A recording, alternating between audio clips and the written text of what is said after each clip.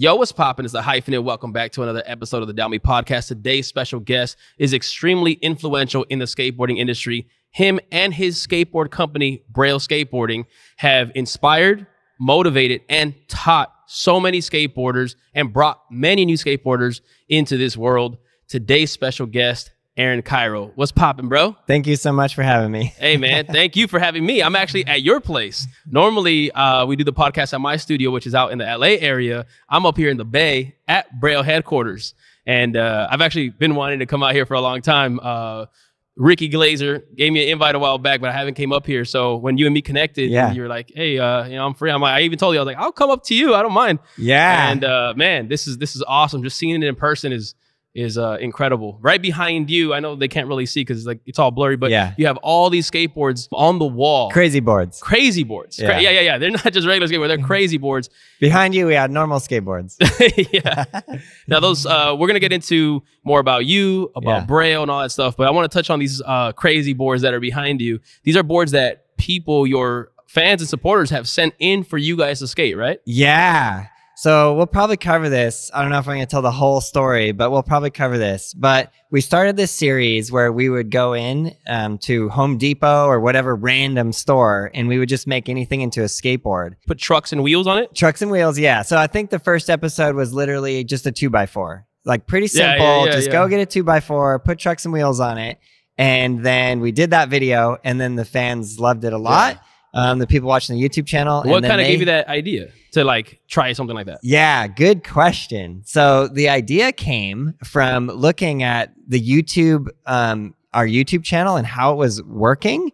And then YouTube actually within the system made a change, and it changed from views to watch time. Right. I don't know if you remember that. Yeah. Because before it used to be, you could have 10 seconds of watch time, but the views are what the algorithm preferred to push out videos. But then when they switched to watch time, it was about how long could the people stay engaged on your video. So it changed from short 1 to 2, 3 minute videos to now the preferable length was over 5-7 minutes. Yeah, exactly. So it was an interesting little shift. And then we were looking at that and we were going, what could we do that wouldn't just be like a normal regular thing? Right. So the other thing that we were trying to solve is I had been making tutorials. Right. And I feel like I had made every tutorial under the sun, moon, and stars like 500 times. Right. Like probably literally have like 200 ollie tutorials. How to ollie higher, off a curb, up a curb, like everything you can imagine. Every variation that you could do with your feet on a board. So that only takes you so far until you're like, how do I get a new audience coming into the tutorial videos? And then we entertain the current subscribers. Yeah.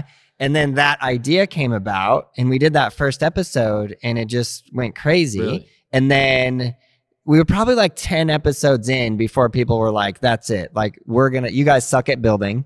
So we're going to build you some like proper boards and we're going to send it. And then that series started and it was called You Make It, We Skate. Did you come up with the idea of, hey, send your board in, or did somebody just randomly send a board in? No, it was all like fan generated, like, we're going to send you boards. So the first one was like giant crazy wheels. And then we had like a metal board, all stuff that like, granted, like we would never make. We're not good enough to make it.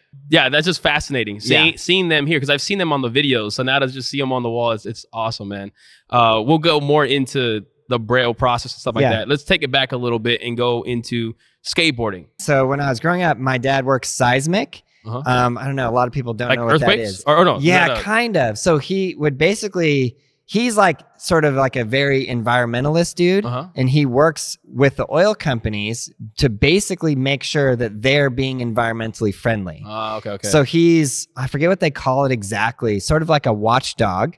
So he will go, for example, to Alaska, and like, let's say they drop 1 drop of oil on the snow, then they're cutting 5 feet width and 5 feet deep in the snow to contain that 1 drop of oil. Like, for example. Yeah, so he's like overseeing these crews and looking to pretty much protect the earth from any of the hazards that we could introduce to it. And to make sure their data is correct. So they're setting off charges and then like mapping the subsurface to find methane gas, oil, all kinds of stuff. That's fascinating. So that then it could be mined, etc. So it's kind of an interesting thing because but anyway, so I was born in Denver, Colorado, and my dad was moving all over the place. And then when I was 7. And he would take the family or just him? Yeah, sometimes, but not always take the family, right? And I was super young, right? So like from being born till I was 7 years old. Yeah. And then my parents moved to Montana and bought a motel there. Bought a motel. Yeah. Oh, wow. Bought a motel from my grandparents, actually. So then I grew up from the age of 7 till 18 when I left in a motel. Oh, wow. That's crazy. Before going to more into skateboarding, like, what was that experience like? Because like a lot of times you get in motels, you get a wide variety of people. Some super chill people, and then sometimes you get some crazy people or some sketchy business going down. Yes. How was that growing up in a motel and having all those different types of people around you? Yeah, it was interesting. Well, I never really thought of this too much, but a motel is also a 24/7 business. Right. So there's no... Yeah, it doesn't close. Right. And so we had like what we called like the living quarters, and it was like downstairs underneath this motel. So somebody could come at like 2 a.m. and ring the doorbell, and my mom would have to get up and go check them into a room. Right. So we were like, it was like all the time. And I saw my parents working this, right? Yeah. So my dad was doing that and also still working seismic where he would go. Wow. But the reason they bought the motel was to have my dad closer and like be more of a family, right? Gotcha. So that was like, but he would still go every now and then. Whereas before he was gone all the time. Right. Like, so that's interesting. And then I never really thought about it, but this like environment growing up instilled definitely like a very intense work ethic. Okay. Like because we were already talking about the work ethic. Yeah, the grind. It's just 24/7. Yeah. Because currently you're 24/7. Yeah. You're like, you don't close pretty much. Yeah, I work all the time. And I'm always, I think a lot of people are like this nowadays. They're always at least like thinking about something. Yeah. Like running a YouTube channel is pretty intense, and you're always thinking about like, oh, I could do that idea. I could do that idea. We're like 5,000 episodes deep, right? Yeah. it's a lot. That's incredible. But yeah, growing up in that environment, yes, there was crazy stuff that would occur. Somebody would come in and try and break into the hot tub that was closed at the middle of the night. And then my dad would have to go out there and be like, what are you guys doing? Get out of here. Yeah. All kinds of crazy stuff. What was one of the craziest things that you can remember that you're like, oh, damn, this is kind of wild? Yeah. Okay. We had cameras set up. So there was a door that was fully locked, and it was going into the hot tub. And on this other side is another door, and this guy is in there trying to break in, and I'm watching as like a kid on the camera. Now, the hot tub is not in a room. It's separate. Okay. So yeah, separate from all the rooms is just the hot tub, right? So this guy's trying to break the door and break in, and my dad has to like pop out of the door, and he basically scares the guy, and the guy's like starts freaking out, and actually the guy just takes off running. Damn. I don't know, that was just one like kind of random thing. Yeah, and you saw it? Yeah, I was watching on the camera. So as a kid, you're always thinking like, what's going to happen? Yeah. What's going to happen to my dad? It's like a reality Am TV I going to have to run out there? Yeah. So how old were you? Do you remember? Like, I was probably like 12. Damn. Yeah, that's sketch. That's that's a little scary to be watching that, man. Yeah, but it was also, it's a very small town, like 2,000 people max population. But it's also a tourist town, so it's in one of the main entrances to Yellowstone National Park. Oh, okay, so a lot of people stop by there. A lot of people stop through there, which gets all kinds of people. Yeah. But in a small town like that, it's very safe. Like you know everybody, super safe. So it was like a great motel place. Was in Montana? Yeah, Red Lodge, Montana. Okay, and then you said you were there till 18. Yeah. Did you discover skateboarding while you were there or after? Yeah. So I always say I started skateboarding around 10 just because the math is easier. Now I'm 38. I'm 39. Why did I always get my... I'm 39 years old. Starts to happen, man. I'm about to be 40 years old. Don't tell anybody. All right, well. But yeah, so I've been skating for 29 years, about to be 30 years. Really crazy. But yeah, just around the age of 10, actually... When I was 6, I saw some skateboarder. Like I have some memories are so vivid.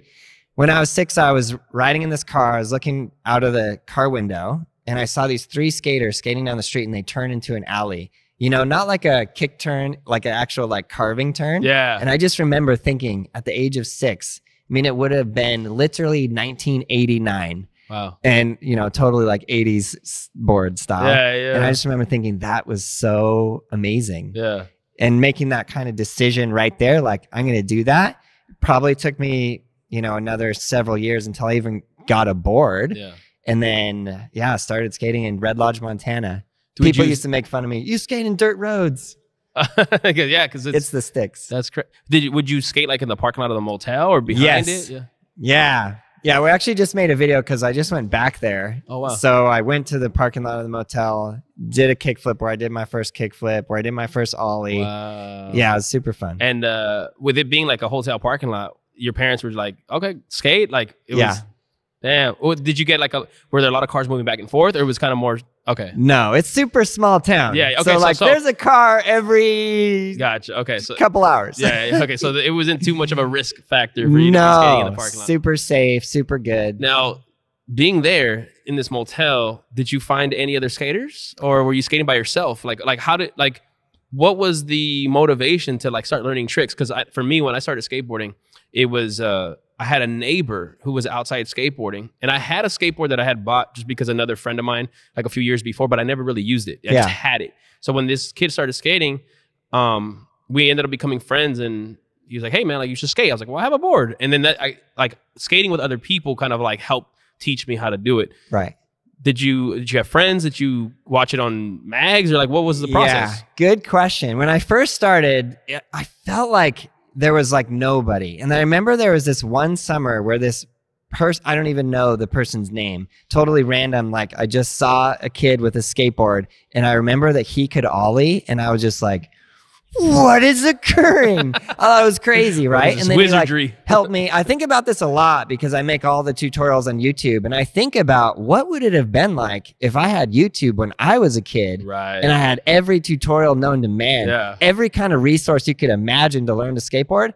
But anyways, I saw that. I thought it was so cool, and then he got me into like trying to ollie over this hose. And I think, another thing that I see kids say a lot is they're like, I've been skateboarding for 2 weeks. I can't ollie. I suck. And it's like, I spent probably every day skating for 6 months straight to ollie that hose. But once I did it, I was like, it's just like a water hose, like a small, like small water hose. Damn. Yeah. So I saw him. And do you remember the sense of like accomplishment off of that little water hose? Yeah. More than anything else, I feel like a lot of people remember their first kickflip was like a big deal. Mine was too, but not like the ollie. That ollie was like something special. I don't have too much of a memory of my first ollie, but I remember when I started ollieing before I could kickflip, I would try to ollie everything. First a crack, then like a little brick or whatever. And I remember I stacked up like these 3 bricks on top of each other. It's still tiny. Still like really not high. But I remember I was some family friends were over, and I was trying to show them, look what I could do. And I kept clipping the bricks, and I was like so disappointed that they were there, they were watching me, and then they had to leave, and I didn't land it. And then I finally landed like the next day, and I was like, that was like huge to me. I was like, I landed this ollie over these bricks. That's that feeling of accomplishment. That's why it's hard to describe even what that is. It's special. When I explain this to non-skateboarders, I'm like, we fall way more than we land tricks. Right. It's like you fail way more than you win. Right. But when you win, that win is just like incredible. Right.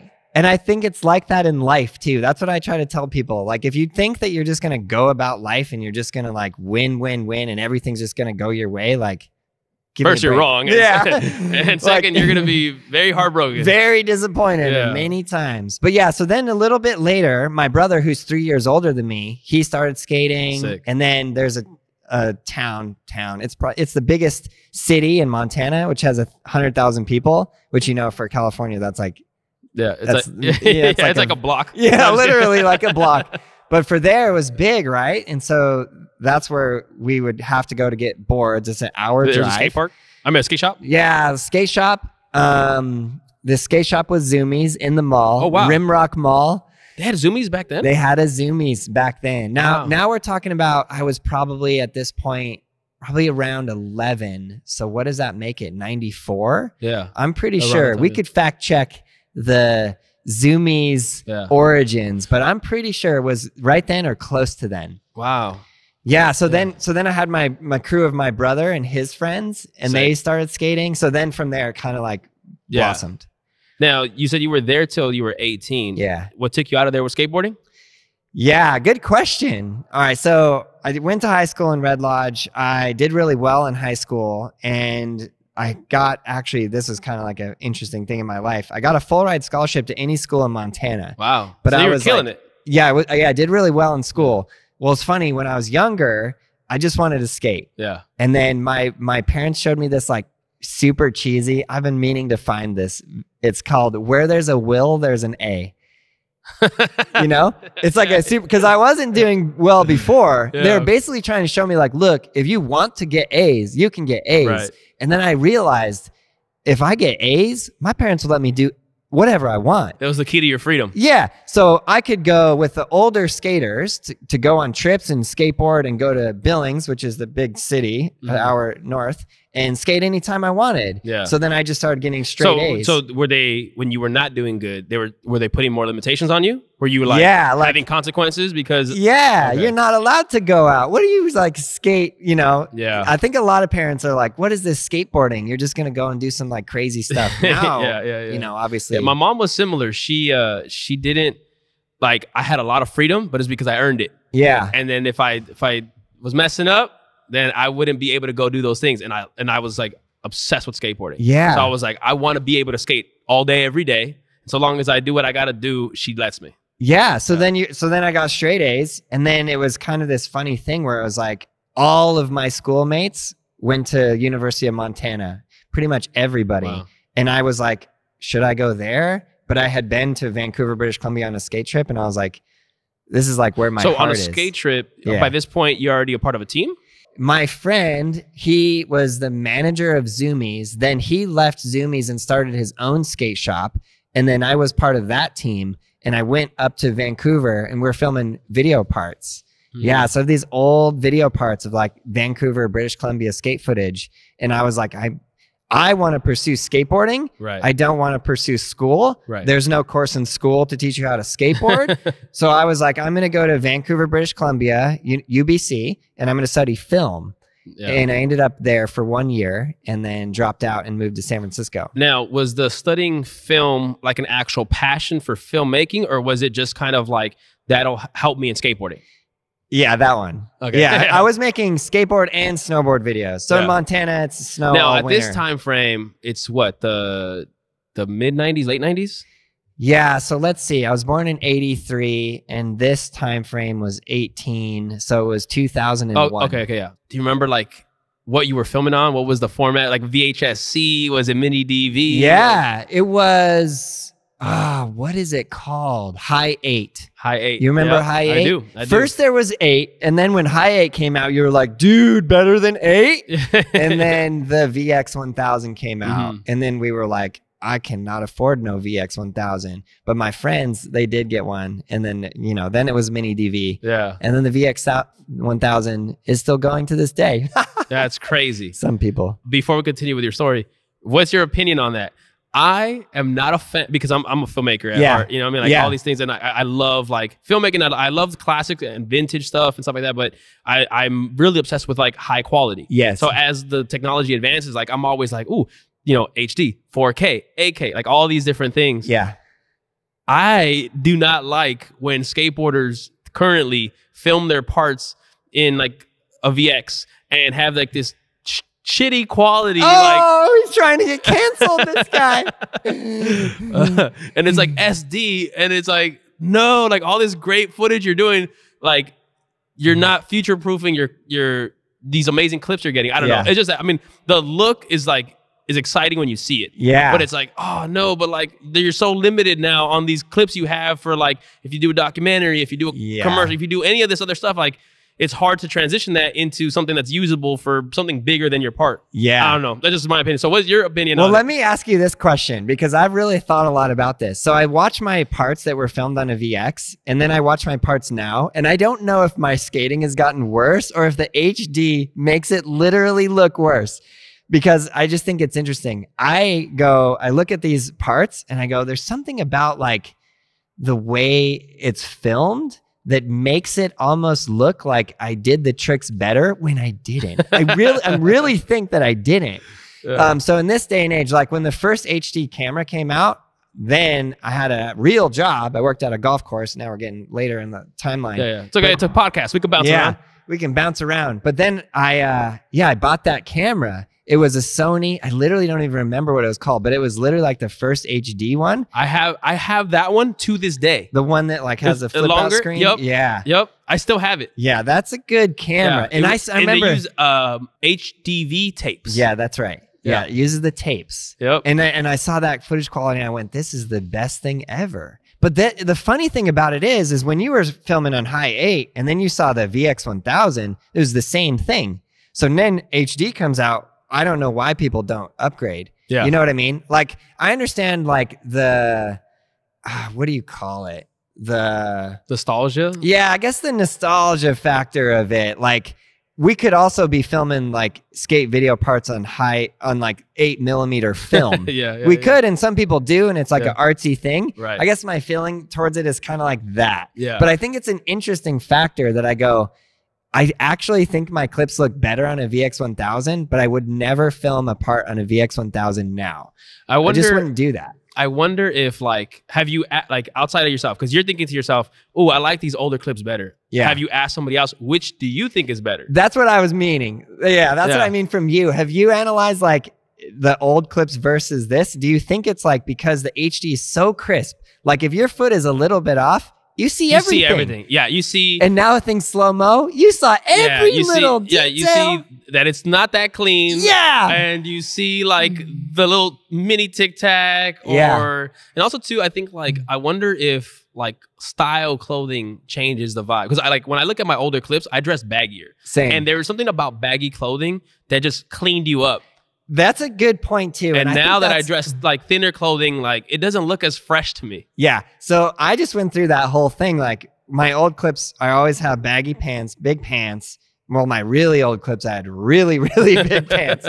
And then the pants got, you know, more normal, but baggy. And then I went to like, not like skinny jeans, but kind fitted. of. Yeah. Yeah. My wife is all into that. And then just recently, like, maybe baggy 3 months clothes are ago, back in. I went back. I said, that is it. Bro, I've seen so many skaters with the baggy clothing, and I posted up some old clips recently or me wearing baggy clothing. Yeah. And people were like, oh, damn, that's a fresh outfit. Yeah. Like, bro, that was like 20 years ago. Literally. It is, but I love it. I am so excited. Me too. I went to Woodward and I thought, what are these? This is my childhood. Yeah. All these kids in baggy corduroy pants. Right? And this one kid had like the frosted tips. Yeah. I was like, dude, what the heck? Yeah. So for you though, do you prefer or you just still really appreciate if it's done today, the SD footage? I appreciate and prefer HD, and I don't totally understand why people don't. The only thing I could think, like my kind of like reasoning to say, okay, I guess I can understand that, is the nostalgia factor. But and some people are like, so like VX or nothing, VX, and they're like trading these old cameras. You know what? There's some like crazy, for those who like to edit videos and stuff, there are really dope plugins now that emulate VX footage. Oh yeah? Like the grain, the you know, the whole VHS vibe or the DV vibe or the high 8 vibe. They have a lot of plugins. Like I have a plugin that I use from a company called Red Giant that they make some really dope effects for video editing. And like they have some really dope old school film cassette type vibe plugins, and it looks legit. It looks good. But really at the end of the day, you're taking footage that looked better and you're making it look worse on purpose. Yeah. Like let's just say like you're making it look worse. Yeah. So you're going to film on a VX1000 when you could have a DSLR, whatever kind of HVX or whatever people are filming Even your with. phone. Even Phones are not your that bad. phone. You know, phones are way better than the VX. Yeah, so there's that nostalgia factor, which I'm not gonna like fault anybody for. Right. I think that the artsy factor of it is cool. Yeah. You know. Yeah, so that's what I think. But I'm definitely prefer the HD footage.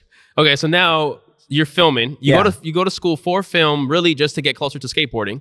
Yeah, and mind you, I had already made like maybe 2 or 3 full length.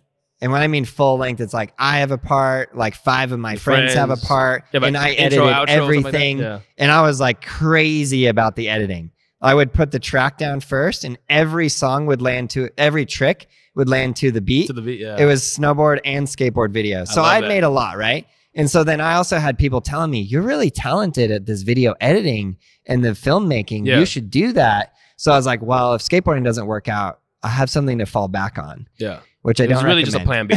Yeah, it was a plan B. Yeah. An unwanted plan B. Yeah. Which is kind of funny because now if you look at my career, I wouldn't have any career without a video. That's the great thing about people that really find ways to create things, and we'll touch into this part next. But like, you got sponsored, you were on a team, they cut you, so now you don't have that sponsor. At this point, a lot of skateboarders and people could be like, okay, my career's over, or I guess I'm not going to do this anymore. And for many people, that's where they would just say, all right, well, I had a run, and that's what it is. Yeah. Instead, you utilized your experiences, the knowledge you've had across different aspects of life and editing and filmmaking to be like, okay, I'm going to just create something myself and put it out. And that was kind of like that fire that started everything that you are doing now.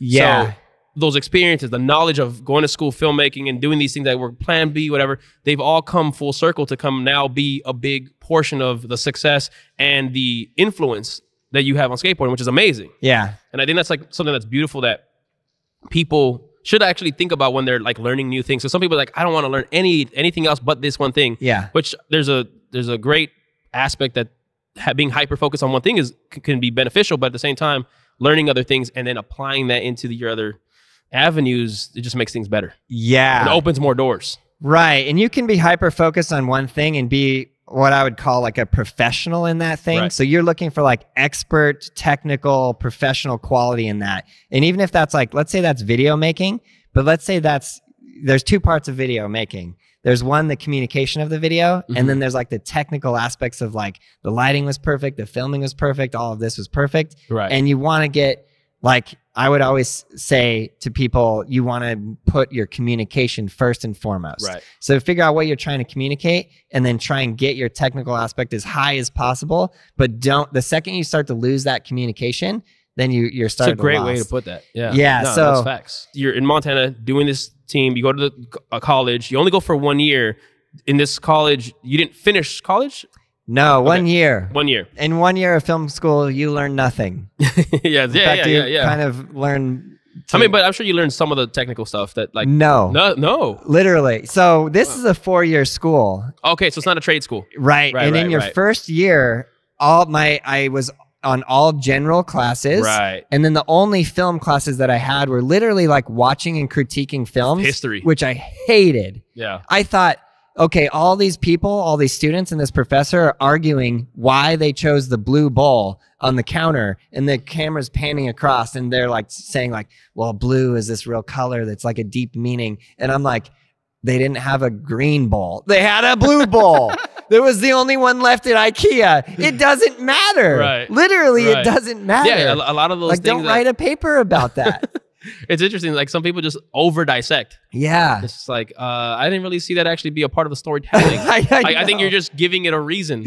Yeah. So if I were to continue, it would have been 2 years of general ed. And then you finally get to your third year courses that would, yeah. So, okay. So if you get in. Yeah. So then you only do the 1 year. Yeah. What did your parents say about you being like, I'm not going back to school? They said, you suck. Yeah. You suck bad. And they were pissed. Yeah. Super pissed. Yeah, because you also got to understand, and I threw this into the earlier part of the story, because I had a full ride scholarship. And at UBC, I had no scholarship. So, I don't come from money. My parents don't have money. They bought a motel from my grandparents.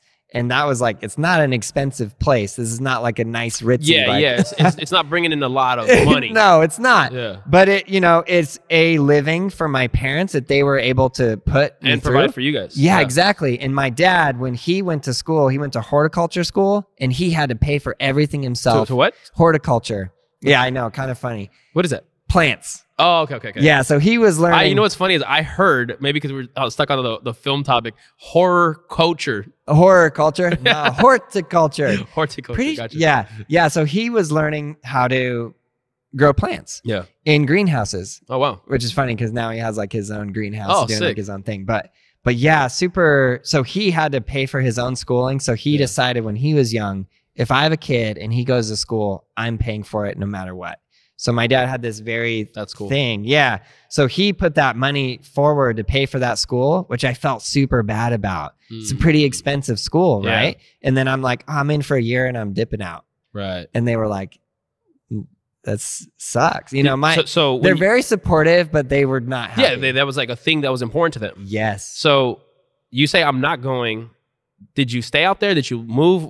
Yeah, good question. What happened? Okay, so I'll tell you a little bit more about this. So in Montana, Bones skateboard team came. They did a tour, and then I went to the demo and I was skating, and then Rob Washburn, shout out Rob Washburn, much love, I love you. He put me on the team. I was probably 12, and on the team means I would get wheels every month. Yeah. So like every month I would get wheels. I was so stoked as a kid. And then I sent in my VHS sponsor me tapes. Yeah. We're going back. And then I got on Grind King truck. So I was on Grind King and Bones Wheels and this skate shop that's no longer around. It was in Billings, Montana. I think that covers all the sponsors. So then I went to Vancouver, British Columbia, and I filmed another part. I was filming like crazy. Now, what was your skill level at this point? I don't know. How do you say about your own skill level? So at that time frame, right now, I think it's harder to determine skill levels. Yeah. Because so many people are doing so many crazy different tricks. Yeah. And some people focus more on certain types. But back then, I think in those years, it was easier to categorize AM level, flow level, pro level. Yeah. Good. Hard for me to categorize myself, but I was obsessed with PJ Ladd's Wonderful Horrible Life. So I would do shifty flips. I did, I feel like I did like a backside shifty flip down a 5-stair, which I felt like that's pretty good. That's hard still. And I did like this no slide pop over this rail that you had to like actually pop out. Over. And it was the first time I ever saw anybody pop over something. I thought that was pretty rad. So I feel like I put together a video part that was like pretty good. Yeah. Like it was good enough. So I sent it.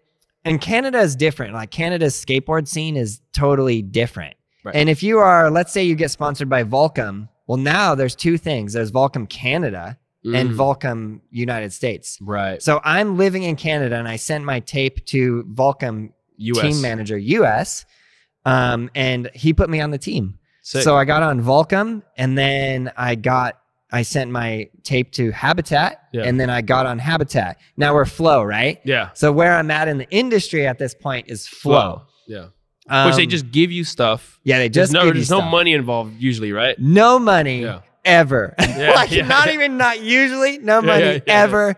There's no money. You get free stuff. You don't go on any trips. There's no coverage. There's basically nothing to help your career. It's just you posting up things, or actually not even posting up. There was no social media because there's no social media. Pre-social media. Right. It's just you riding around with their gear. Literally. And you're skating in the parks, and they hope that some people are going to see you skating in the parks and think, wow, he's cool. He's wearing Volcom pants. I should buy Volcom pants. So I'm in Vancouver, and then I decide that I would like to stay in Vancouver. Okay. But the only way I'm in Vancouver is on a school visa.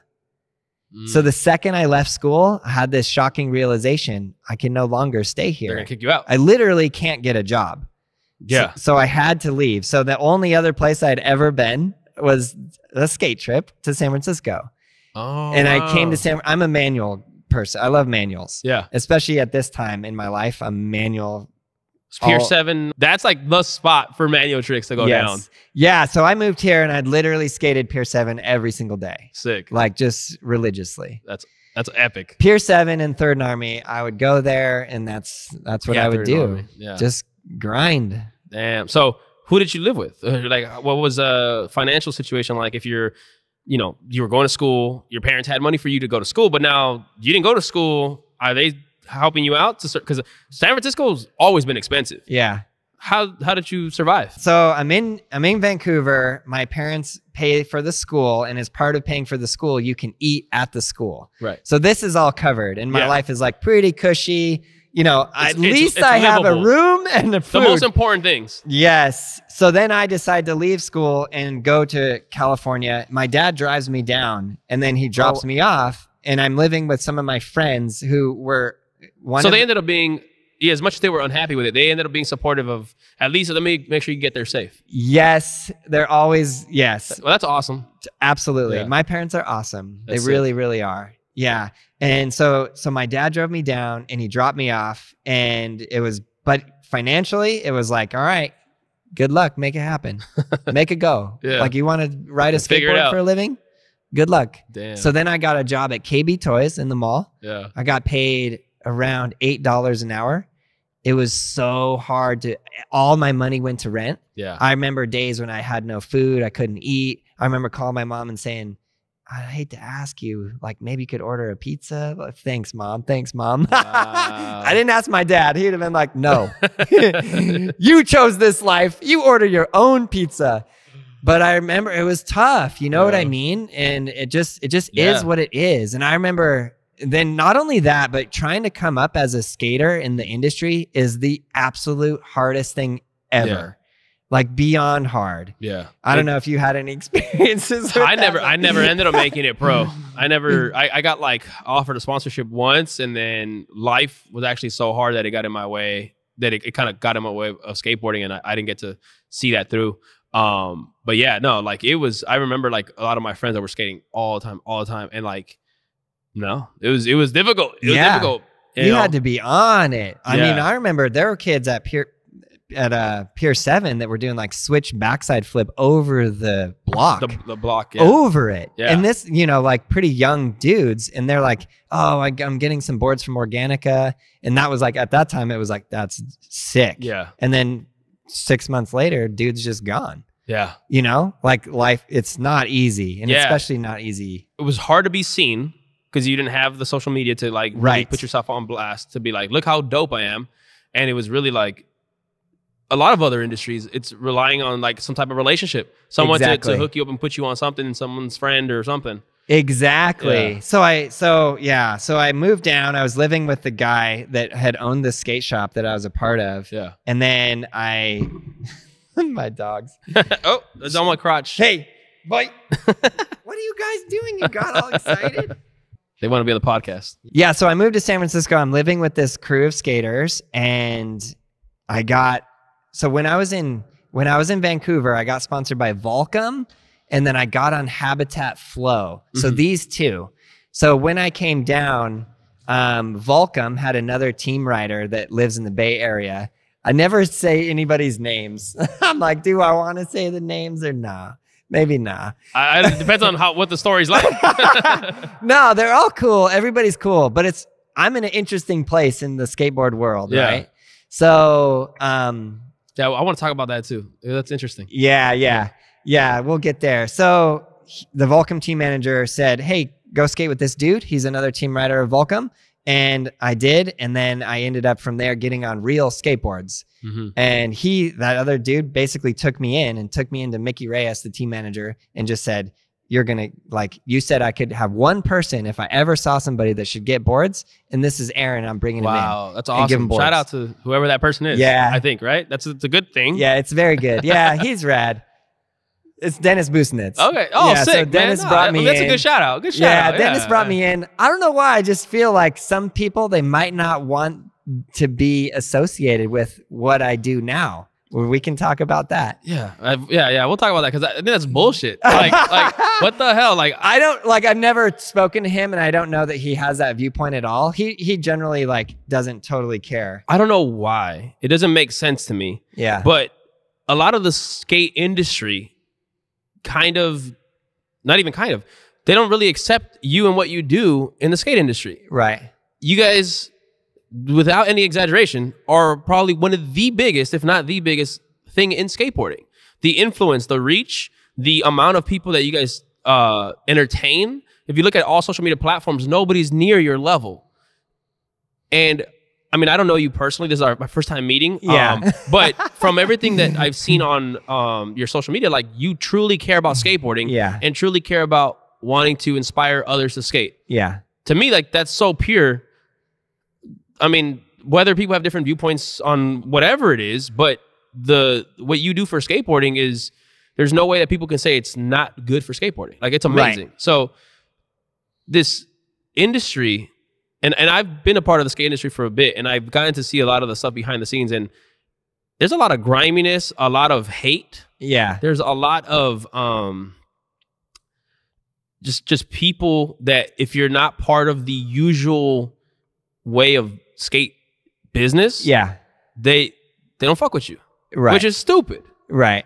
I don't know. So do you Do you have any idea kind of why they don't accept you in? I have so many ideas. Okay, yeah. Expand on that a little bit, because I could go. I have some thoughts on it of what I think it might be. Yeah. But like, what are your kind of your thoughts on that? Yeah. Well, it's a very interesting scenario because, well, let's take it. I kind of tell you the story and kind of the history, right? So I moved here to San Francisco and I'm skateboarding every single day at Pier 7. And this is San Francisco. We got Thrasher Magazine. And we got High Speed Productions, and we got Real Skateboards, Deluxe, etc.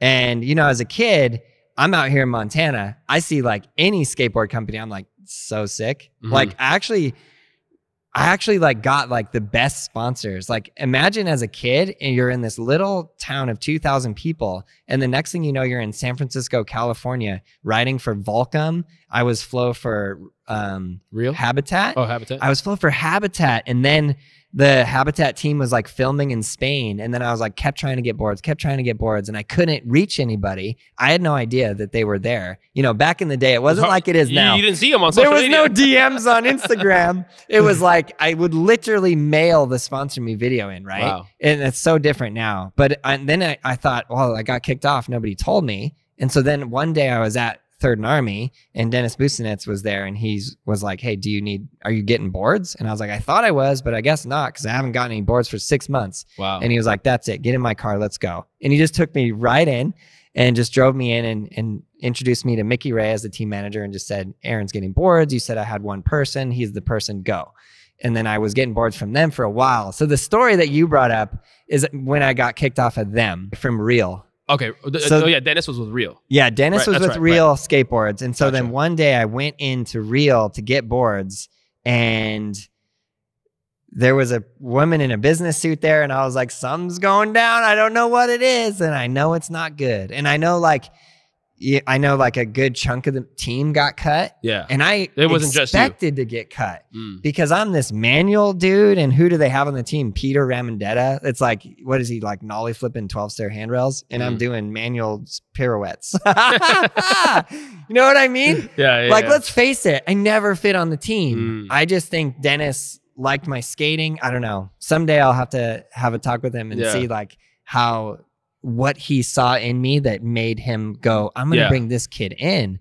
But for me as a kid, I'm just like very nervous. Yeah. That's the other thing, like very nervous kid.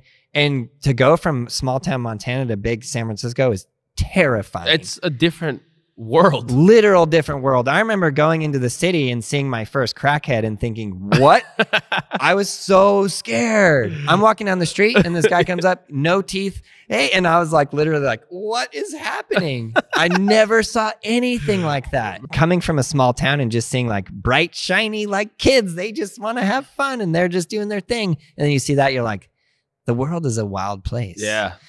So, okay. So then I arrive in San Francisco, California, and Thrasher Magazine controls the industry. Yeah. Like if you're not in Thrasher Magazine, you're not a professional skateboarder. I wouldn't call it a full monopoly, but it's close to it. Yeah. Before the internet, like if you weren't in Thrasher, what would you have? You had Transworld. Yeah. I guess that you could like get around Transworld a little bit. was still super popping. Yeah, it was pretty popping. Yeah. But it was kind of this funny thing. Like I remember, I mean, man, no hate on Thrasher or any of like that. But do you remember a guy named Danny Gonzalez? And he did the wall ride onto the roof. You remember that? Yes. He had made this. So there's a skater. He made this statement that somebody didn't like. And then he got beat up and blacklisted. Wow. From the industry. And then I saw that as a kid. You know, I'm not a kid anymore. I'm probably 19, 20 around this still young stage. Yeah, still young. Doing my flow thing, just trying to get on no matter what. Like I'm making a go of this skateboard thing and I'm making it happen no matter what. No matter what. Anything happens. And then I see this occur. And then I realize, oh yeah, this is like, they like control the industry and they literally control who is in or out. That's crazy. Yeah. I mean, if you really think about it, it's not really that intense now, but if you really take a step back and look at, there are some companies that really do control the industry. Yeah. And I'm not like, whatever. I'm not even going into like conspiracy theories, but it's just like, we have a big company and we're going to push our riders And if you're not on our agenda, then you're out. Not just Thrasher. There are other companies that are not in super cahoots with Thrasher, but there are other companies that are the same way. Exactly. And then that group starts to do that. And then another group starts to go there. And then they're kind of rivaling, and then they're doing their own thing. Yeah. And then I go, so, okay, this is where the story kind of gets like a little wild, right? Yeah. Well, not maybe a little wild, but you already know the part where I get kicked off reel. Yeah. So I'm literally, I see this guy, I wasn't there when he got beat up. I just know it happened. And then I saw his career go from, he was the next big thing to nothing. Literally, he's gone. And he'll never be in skateboarding ever again, despite his amazing, incredible talent. But it was a pretty intense thing to see. And then I get kicked off real skateboards, and I'm starting to see like, maybe that wasn't the path I should be on anyways. Do you know what I mean? Because you started kind of seeing behind the curtain. And you're like, is this where I want to be? Yeah. And I don't want to, like, I'm not like harshing. I love all of these companies, and I'm a skate rat at heart. And I love that they're pushing skateboarding, and I love every little piece of it. But it's like when they say like, you don't want to meet your heroes. Yeah. Bro, I'm not going to get into this on your podcast, but like, I have definitely been sorely disappointed by meeting some of my skate heroes. Yeah. Yeah. So then I get kicked off reel. And when you were saying like you took like all the things that you're thinking, like most people would have given up. I'll be honest, I did give up. Wow. Literally. I was like, my life is over. My career is over. I'll never be a professional skateboarder. And you got to understand, this is right on the back of seeing this dude get beat up. I'm like, what am I going to do? Get beat up? Oh, the other thing. Yeah. I mean, it's, oh man. Like, go ahead, man. They would say like, you know, they would call Thrasher magazine, they would call like it like mafia. They would say like, you know, so when Dennis put me in his car and he drove me, he said, this is what he said to me. He said, welcome to the mafia. Oh shit, yeah, bro. Literally. And I looked at him, I said, that's not real, right? And he was like, nah, it's just whatever. Bro, that's some Illuminati shit, bro. But it's just like, you know, it's just a funny thing of like they're a group of skaters. But it is like there are these groups of people that kind of pull the strings. Yeah. And it's like that in many industries. Right. Like, you know, I do stuff in music, I've done stuff in skateboarding, and I've seen that on every industry that I've been a part of. Yeah. It is very cutthroat. It's very who you know. Yeah. And it is, if someone is not a fan of you, you better hope they're not super connected with the rest of the people that are at the top, because if they're not a fan of you, they're going to try to keep you down. Right. So here I am, little kid from Montana, get sponsored by Reel, who's also a part of Thrasher magazine. And these two companies are working very closely together. And then I get kicked off of Reel. And this is where it's really kind of funny. And then I am very depressed. And I take all of my footage that I've been working on, and I would go into the team manager, Mickey Reyes, every month, and I would give him minutes of footage. And anybody who's out there and who's a skateboarder and who's grinding, turn in minutes of footage to your team manager every month. That's like, hard. I dare you. Like, that is hard. It's a lot. You are going for it. I mean, right? think about it. Like, especially at that time frame, people were filming for 2 years to get one 3 minutes. Yeah. So then I had a minute a month. Wow. Yeah. And I was filming for 2 different video parts. If anybody has ever seen Seasons #2, shout out Trevor, or Mijos. This other video part, which is crazy. It was me and Mark Succi had a part. It was sick. Yeah, so sick. I have to go back and look at that. When he was literally like probably yay high, which is so good.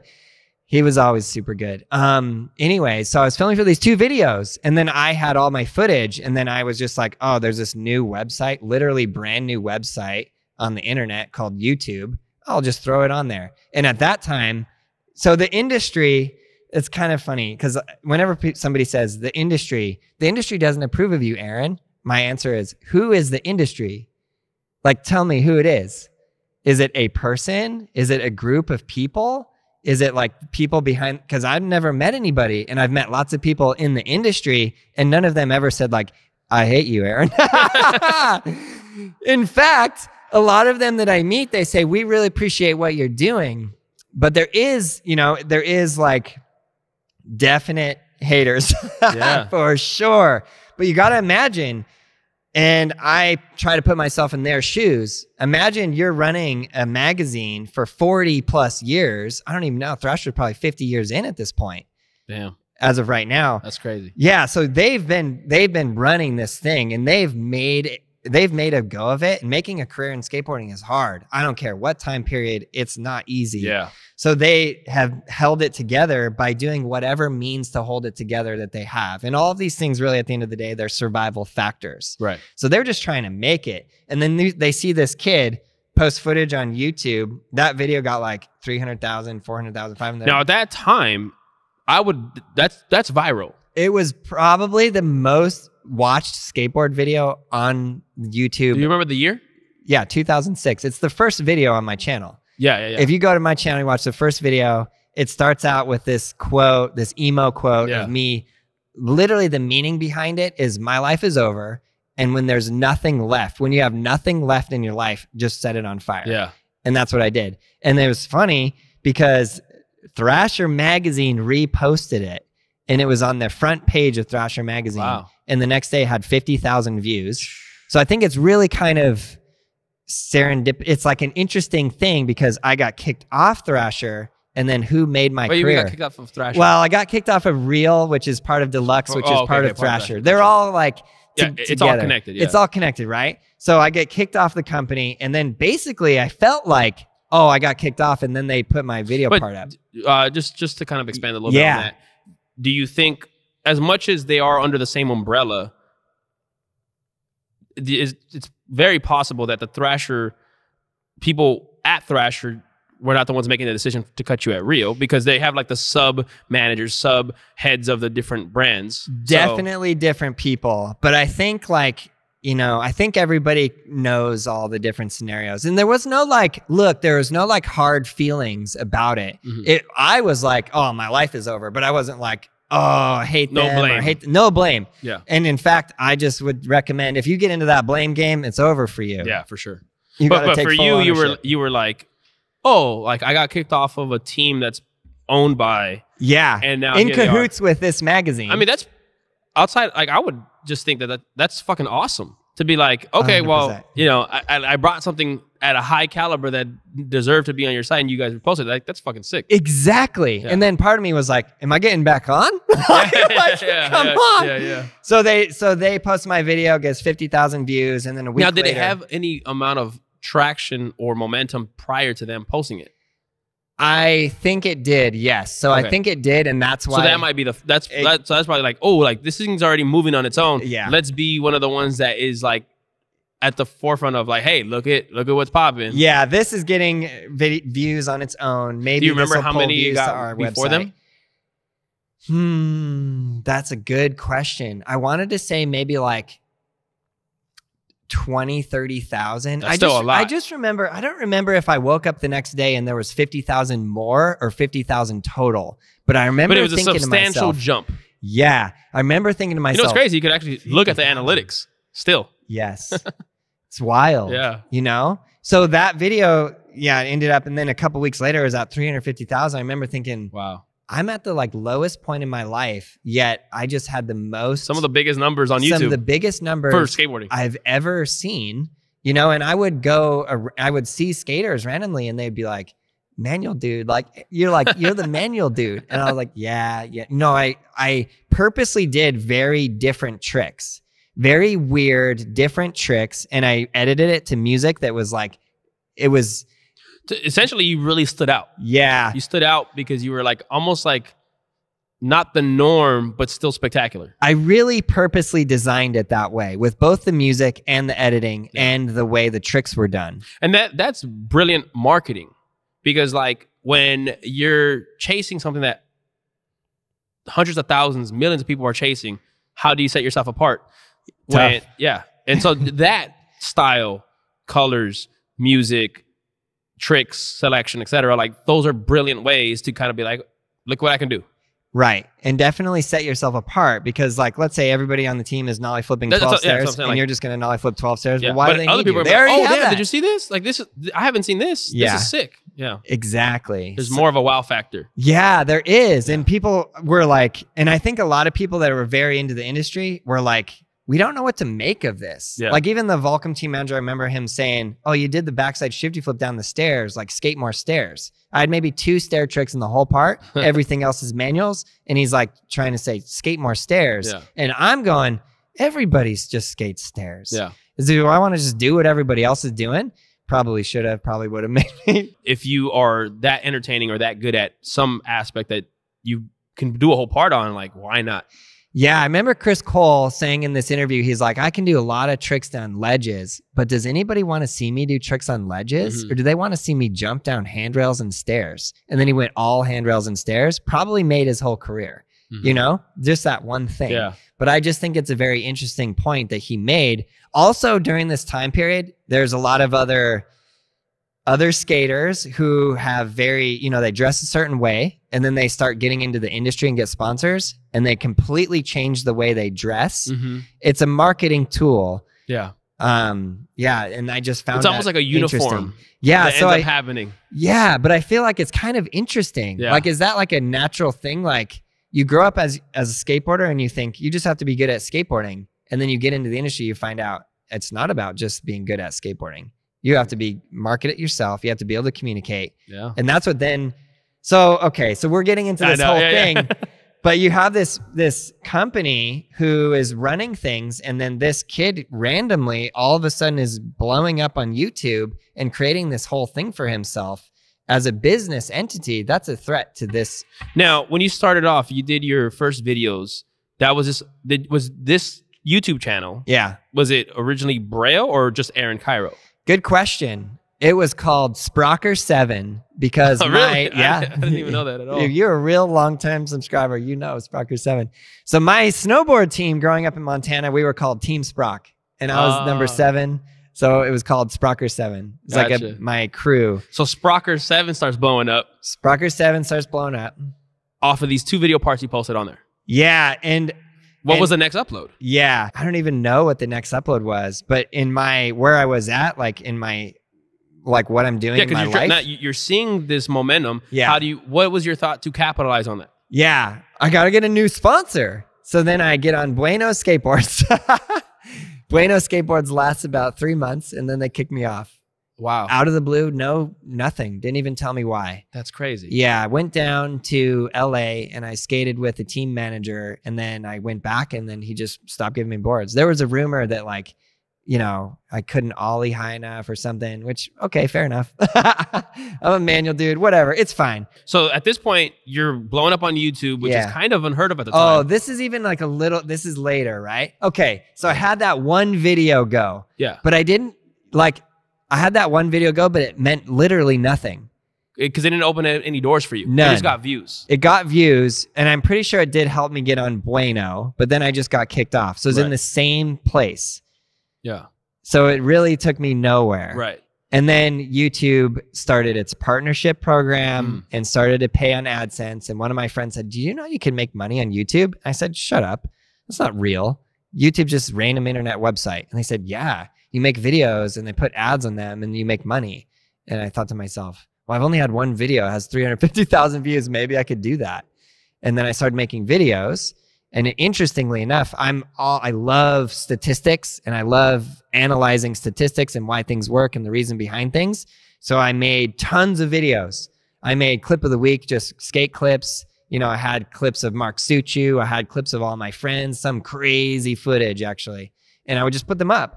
And then I also made some tutorials and I made how to kickflip the easiest way tutorial. And that got 4 million views. And then I went, there it is. Do tutorials. Yep. And then I realized there's like a real big gap in this industry. Who's teaching skateboarding? Yeah. Nobody. There were like, I remember like in the early 2000s, stuff like that. There were like VHS tapes of like some small, but it wasn't capitalizing on what was now happening with YouTube and ease of access. Right. Before it was still like you have to go buy a trick tip tutorial video at a skate shop and only you're watching it on like a player. But like now YouTube's out here. That was brilliant that you saw, that you paid attention to the analytics. Yeah. Because sometimes people just post up so many videos and just trying to see what sticks. But like when you start really looking at numbers and like you can see easily like, okay, this is there's a pattern here. Right. Capitalize on that. Exactly. So then I just went, okay, well, let me post a bunch of tutorials. And then it was just boom, boom, boom, boom, boom. And then it took that, like, you know, the 350,000 views was great, but now I'm getting views. Now, with all these videos you're throwing in, you're pretty much throwing a bunch of darts, see what sticks. Literal. Just still Sprocket 7? No, change it to Braille. Why Braille? Good question. So I'm this kid and I'm trying to figure out what am I going to do. And I'm just kicked off all my sponsors and I'm valet parking cars is my job. And I'm just trying to figure out how do I make a business out of this? And another thing that I saw in the industry that was heartbreaking to me was my friends who were making skate videos, the 2 videos that I was working on, Seasons and Mijos, they would make the full video and then they would pay the DVDs for themselves and they would take it to the skate spot and they would literally be like, hey, you want to buy a DVD? And I was like, this sucks. Like there's gotta be a better way to sell DVDs. Yeah. And then I realized the internet is like a thing that's happening now. Right. Like it's hard for people to understand, like the generation now that grew up with the internet. Because it's there. It's hard to understand. But it was not giant transition. Yeah. And it was a new movement. It literally changed the world. And there was, in the beginning, people didn't really understand like how much you can use it. Right. So then I had this idea to sell the digital downloads of their videos. And then I was like, I have to name this something. I have to start a website and it has to have a name. And I literally went through, maybe I'll call it Toast. I was like, it has to be something random. And then I was like, Braille could be interesting. And then I was like, do you remember any reason why Braille? Yeah. The reason why is because the saying in skateboarding, I'm feeling it. I'm feeling this board. I'm feeling this spot. I'm feeling this trick. And so then I was like, that has like kind of like a good vibe to it. Like just have fun. And also, you know, later then all the tutorials. And I feel like it's a play on words, right? I'm feeling it. And Braille mean like you're literally feeling to feel it to read it. Yeah. Yeah. So then, but I'm feeling it means like I'm having fun. I'm enjoying this. Right. And I've gone through personal hell in the skateboard industry. Right. And so now I have this idea of like, well, let's just make it fun. Like what? We started skateboarding because it was fun. We started skateboarding because we did an ollie over a hose and we got so excited. Well, how could we share that with somebody else? Right. And then I was like, okay, at this time, what Braille was me trying to sell the digital downloads of my friends' videos. Oh, wow. And that's what it was. I had this website. I literally took a picture of like a concrete slab and the background was concrete. I thought the site was so sick. Even today, I still think it's pretty sick, right? And I put their videos on this old janky place where you could download. I think it was, you downloaded it as like an MP3 video file or something crazy. At the time, I don't even think MP4 was out, so probably MP2. Yeah, something like that. Because MP3 is audio, so there's like some MPEG video. And it was like this old like site that was like I had to pay monthly to put the videos on there, and then the download was through It was like I thought I was like a computer wizard or something. Made this site myself, just learning everything as I go. Always did that, and then the YouTube videos start popping off, the tutorials start popping off, and then I just went like.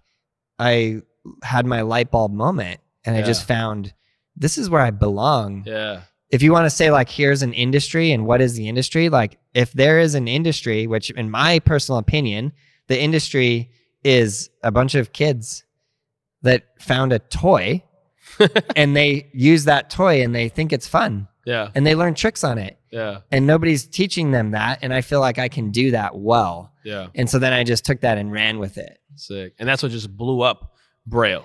Yeah, it blew up Braille. The catalyst for all the subscribers, the views and stuff like that. And then you started branching into more creative aspects, right? Yeah, which is a whole nother story. Yeah. You want me to tell that story?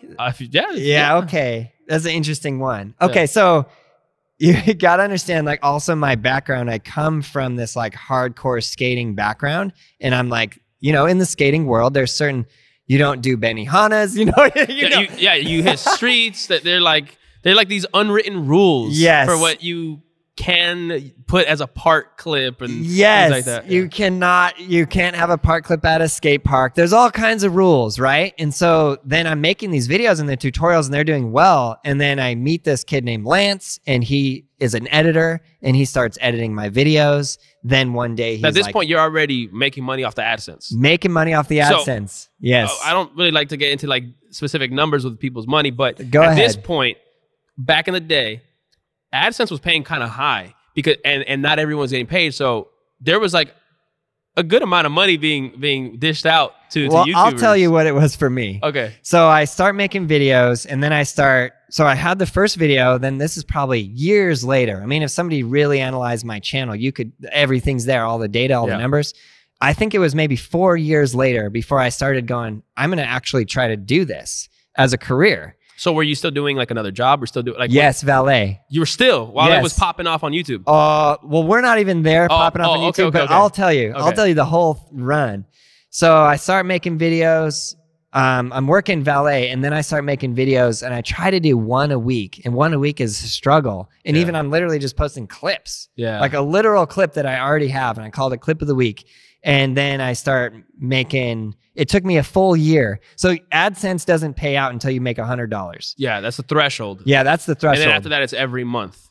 If once a month, if you hit the 100, you have to hit 100. Yeah, so if you make $25, like you get paid out $100, and then the next month you make 25, then you have to wait till you hit the other 75. That's right. Yeah. So it took me a full year of grinding as hard as I possibly could to get $100. Wow. Yeah, and then the next month I made $100.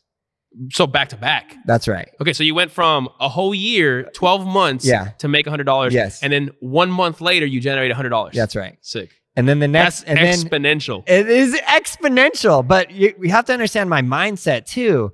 I was like, I'm at the bottom of the barrel as low as you can go. Yeah. And then I make a video, and I remember seeing it said, you made 2 cents. And I thought to myself, 2 cents? I am stoked. Because 2 cents, I can just repeat this. I can do this. Yep. The more videos, the more 2 cents. Yeah, exactly. And it just accumulates. Exactly. So if you go like, well, how long did it take? It took me a full year to make $100. Can you live off $100 in a year? No. Hell no. You know, especially not now. That's like one can of soda and a burrito. You're $100 deep. Yeah. Exactly. So it took me 1 year, made $100. Then my next month made $100, and it started going exponential. And then I was working valet like 5 days a week. And then I was making more money on the videos. Then 4 days a week, 3 days a week, 2 days a week, 1 day a week, no valet. Yeah. That's what I did. Sick. And the valet company was cool enough to let me do 1 day a week. Wow. You know, not a lot of companies would do that. No, they're like, if you can't be here the times that we need you, bye. Yeah, bye. And I remember telling my wife, I'm thinking about quitting my job. So at this point, you're already married? Yeah. Thinking about quitting my job. And she says, you better not do that. You crazy. In fact, it was a 2-hour. She hates it. I bring this up all the time. I'm sorry, baby. I'm sorry if you watch this. But she ripped me. She ripped into me. Wow. And I just want people to understand, because it's not going to be like I feel like now I'm in this position where I'm, doing my videos and whatever. And I feel like people look at me and they think, oh, you came from money and you just made money and everybody in your life is supportive. And what a great life you have. Every overnight success is 10 years in the making. Yeah, I was going to say, yeah. These people are grinding. And I see the skaters now, like Lamont Holt, he has been grinding and now he's like blowing up on TikTok. And I think it is so sick. Yeah. And you got to understand, he has been going through persistence of all the struggles, all the, the ups and downs, but you keep going, you keep going. You keep going, you keep finding a way. And then when you find that way, it's like, yeah. And there's this meme that I also think about all the time where there's 2 people digging and one person is inches away from diamonds and he stops and gives up. It shows them one on each side going both at an angle down. Yeah. And then one stops, quits. Yeah. And right there, right before it's there. How many people quit and just give up and they were right there. But going through what you have to go through, it's hell. It's literal hell. Yeah. I mean, Elon Musk says, you want to start a company? I'll tell you what it's like. It's like chewing broken glass. Yeah. And I can tell you, I can attest to that. It is chewing broken glass. Yeah. And now, now it's I have a company, I have employees, I have so much other stuff to deal with. They have broken glass skateboards. Literal. It's now you get to skate broken glass. Yeah, it is tough. And you have to know a lot. And that's the other thing we were talking about earlier about you can focus on one thing, get really good at it, be super professional. But if you're going to make a career out of that, You better know that thing. You better know accounting. You better know marketing. You better know, you got to know your business. Yeah. It's being great at the craft is bare minimum. Right. Like that's a bare minimum. That's a requirement. Right. There's a lot of people who are great. Many requirements. Yes. You got to do so much more. And I think that's amazing, man, that you were able to be persistent. Yeah. Continue. Eat all the shit that you had to eat and keep getting up. Keep going. Yeah. And grind your ass off. There's so much sacrifice in that that a lot of people like will give up. And one of the keys is persistence. Like that's probably one of the biggest. Is like just keep going, and eventually, if you continue to innovate, study analytics, find a way of what's working, what's not, and adapt, but you just keep going, like doors will start to open for you because you are getting better, you're learning more, and you're applying yourself in more ways to really stand out amongst the crowd. And yeah, you've been able to do that in such a humongous way. I mean, it's like where I'm at right now, man. When I look at the thing, this is awesome, bro. This is so sick.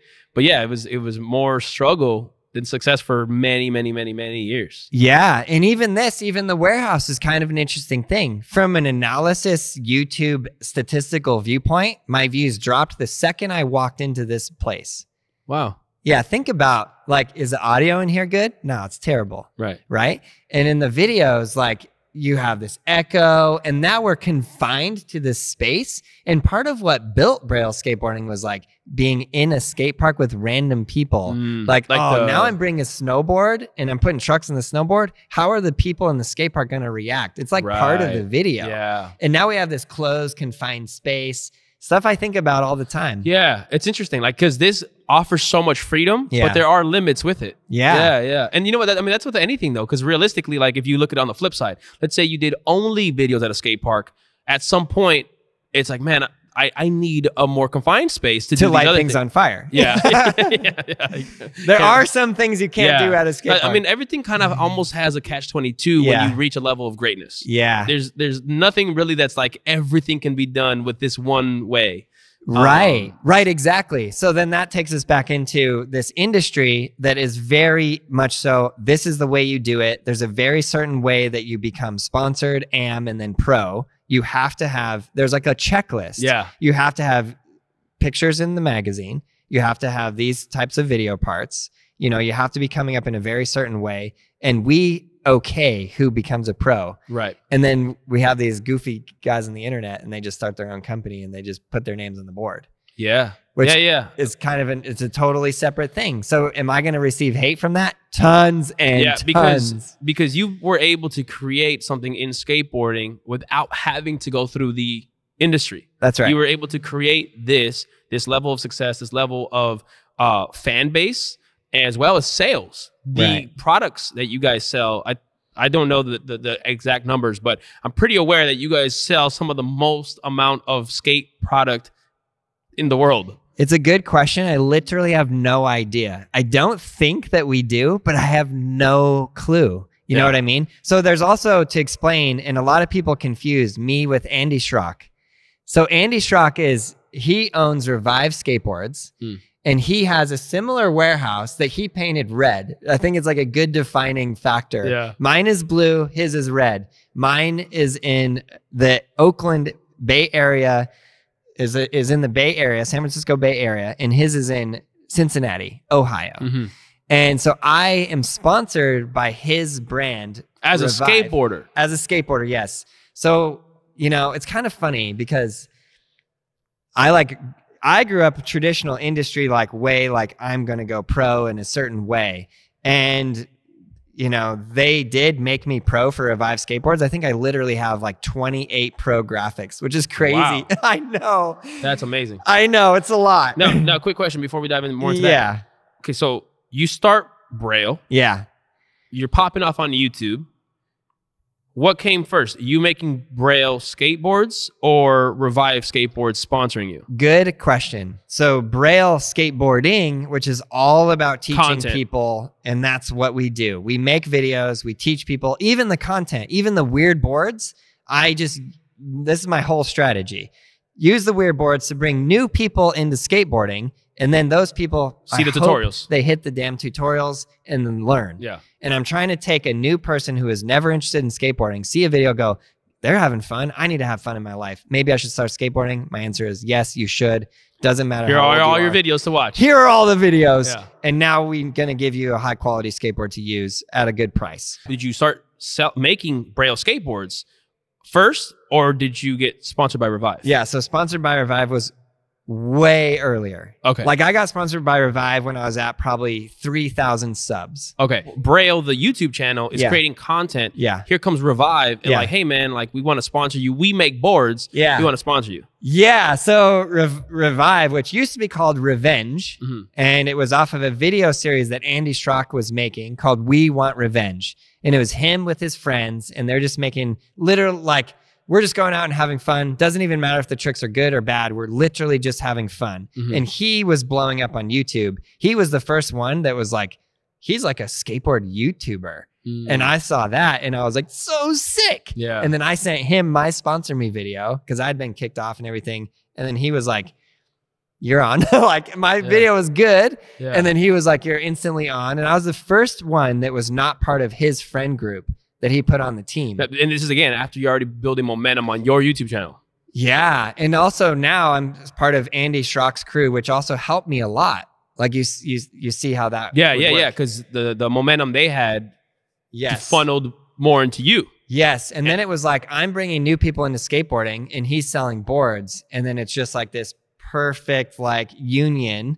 And Andy's such a good, he's such a good dude. Now, to be honest, I'm not too familiar with Revive on like social media stuff. So they have a YouTube channel where they pump out a bunch of content as well? Yeah, Andy has more views than any, like he's like really? Beyond of anybody. So now a lot of his videos are with his son. So he'll do like father-son skateboard video, father-son this. And his father-son videos are just crazy. Wow, that's amazing. Amazing.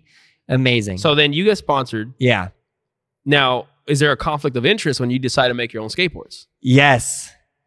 Yeah. With him or with who? Yes. Okay. Yeah. Well, look, I love and appreciate Revive. You're still part of Revive? 100%. It's a very weird scenario. So how did that go? I'd be like, bro, you skate for me and you're going to go sell other boards. Like, what the hell? That's what it's like. Yeah.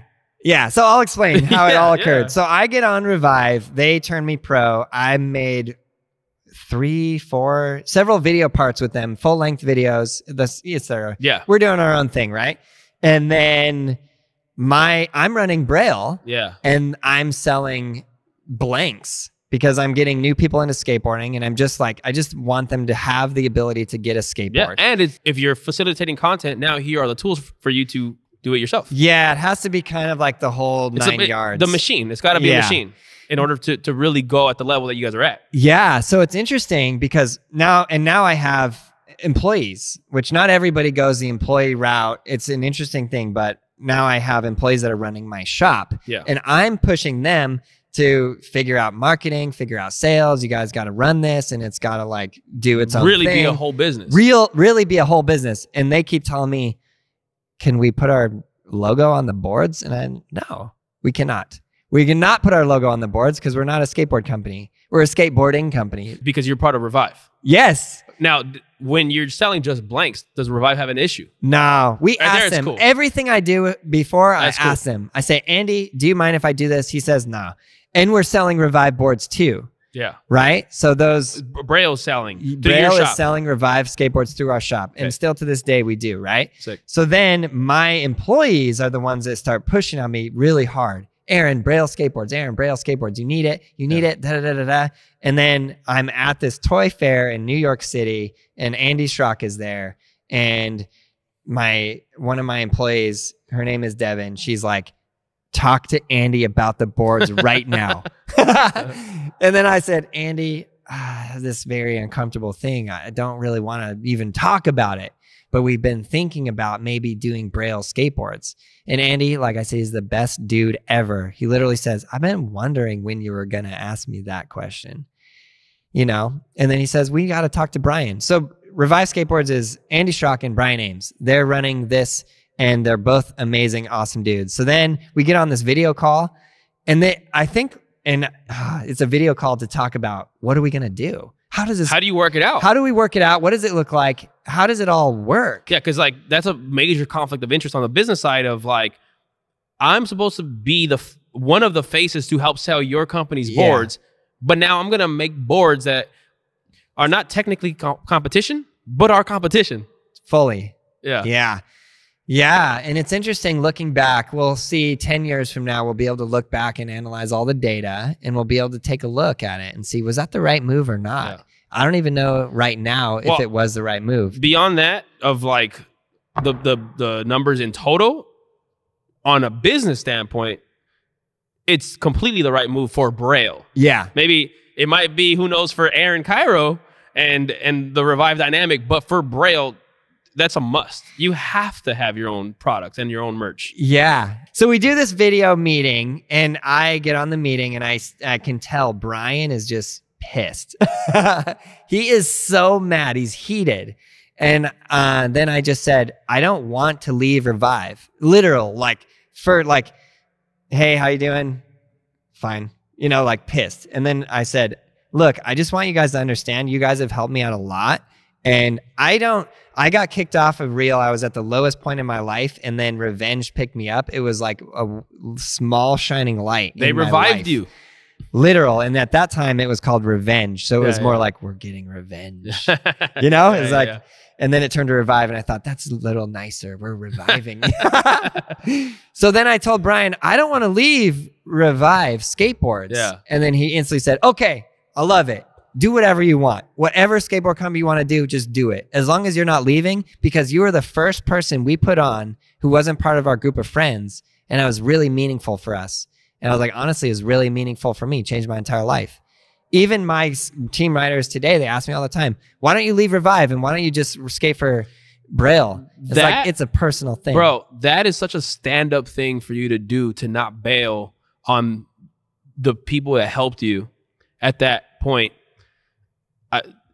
That's very admirable, and I respect the hell out of that, because most people wouldn't do that. Right. And I think it's grimy that most people wouldn't try to find a way to still work with someone, even though you're trying to build your own thing. Right. So for you to stick with them and be like, no, I'm still going to be here, because you could have easily just been like, I'm out. I can make so much money just off the Braille boards alone. Right. I don't need this for money. But it was about the mutual respect, about the love and the care that they gave you. Yeah. And you seeing that through and staying with them. That's a beautiful thing, man. And mad props on that, bro. Because I feel like there are like a lot of selfish people in this world, especially in the skate industry, that care more about themselves than about the collective.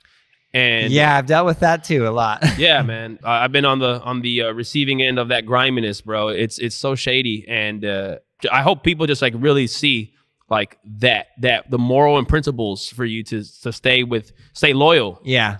I think more people should do stuff like that, because there are also, aside from it just being like the right thing to do, like there are a lot of positives that come from that. Yeah. And I'm sure there have been some positives still that have flourished because of that relationship staying intact. Right. And at the end of the day, when you put your head on that pillow, you can sleep comfortably. Yes.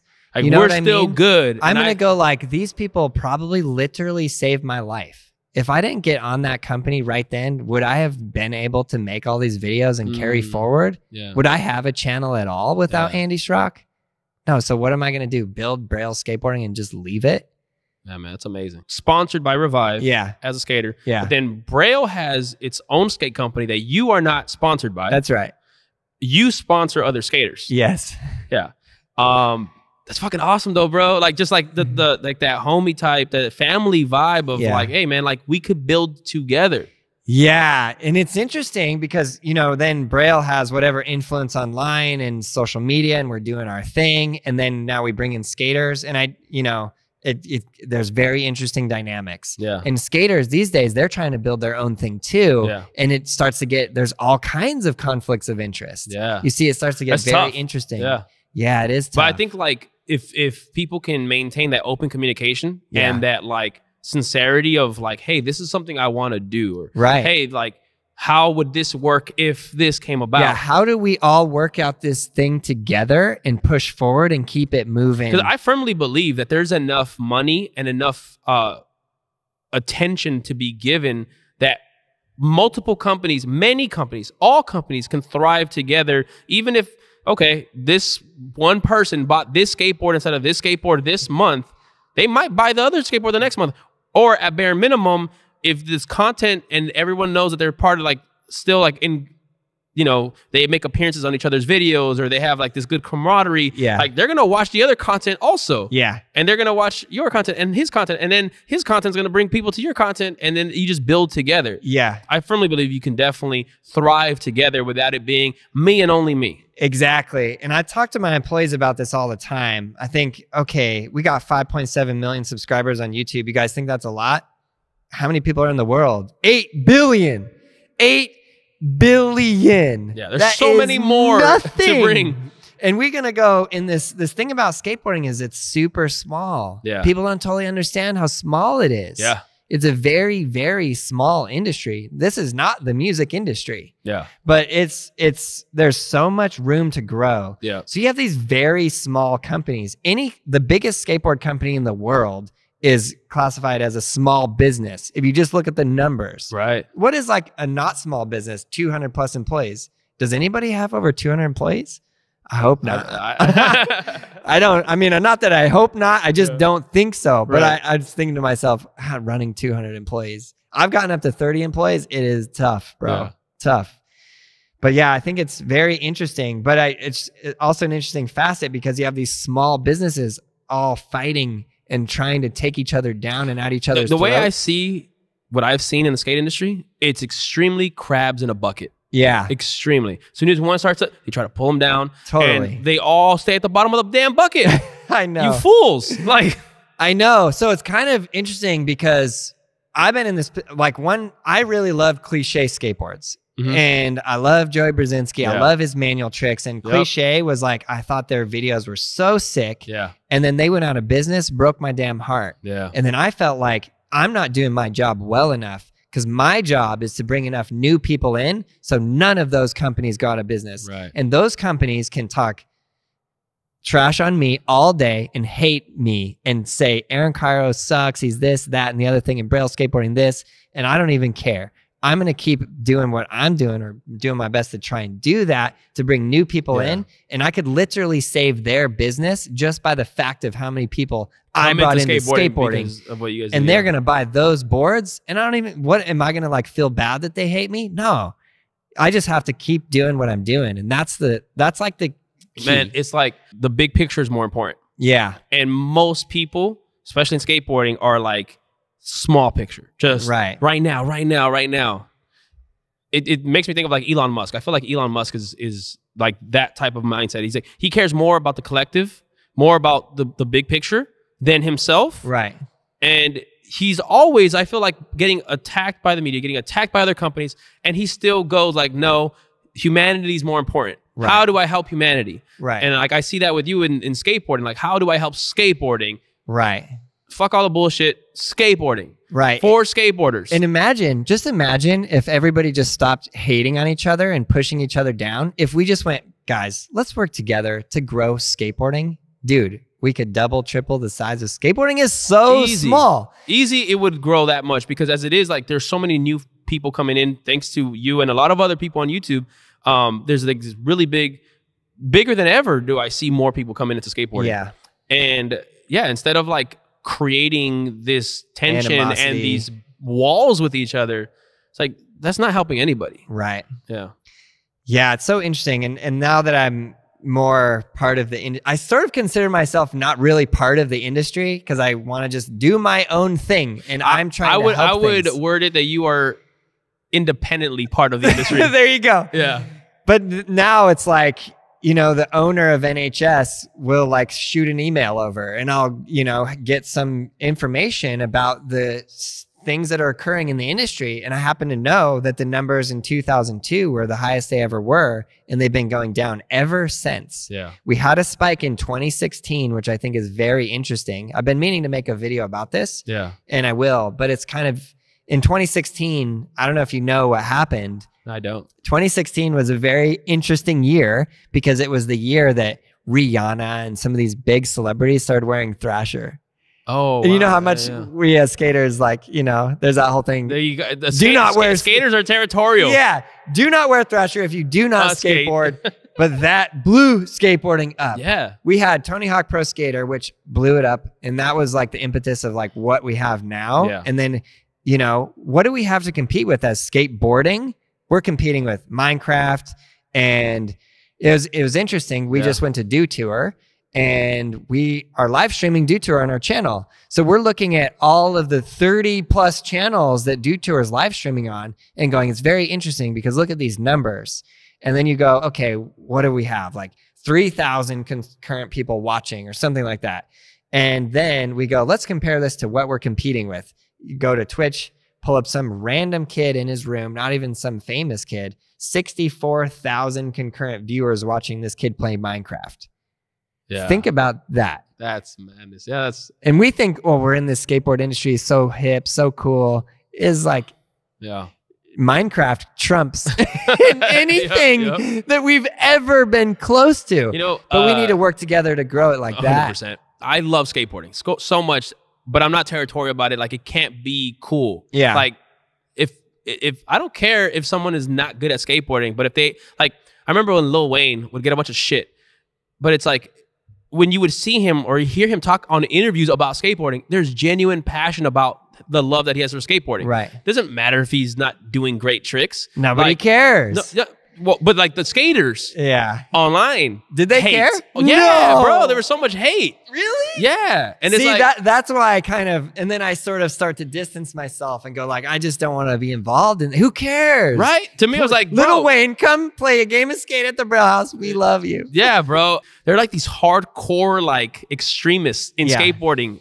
like online. Yeah, I know. And it just doesn't make any sense to me. Like, this is separate from the industry. Like, there are definitely a bunch of haters in the industry. Yes. But then a lot of these fans are so territorial with skateboarding, like, nah, it's got to be like super underground. It can't be pop culture. Can't have these cool shoes wearing and these music artists and these pop culture people that can't even do a kickflip. They can't be having a skate. Bro, if it gets more people into skateboarding, and then that's part of what ends up adding to Olympics, and then now being televised on a big major channel instead of just on an app. You know, like, those are all things that push skateboarding forward. Like, why would you not?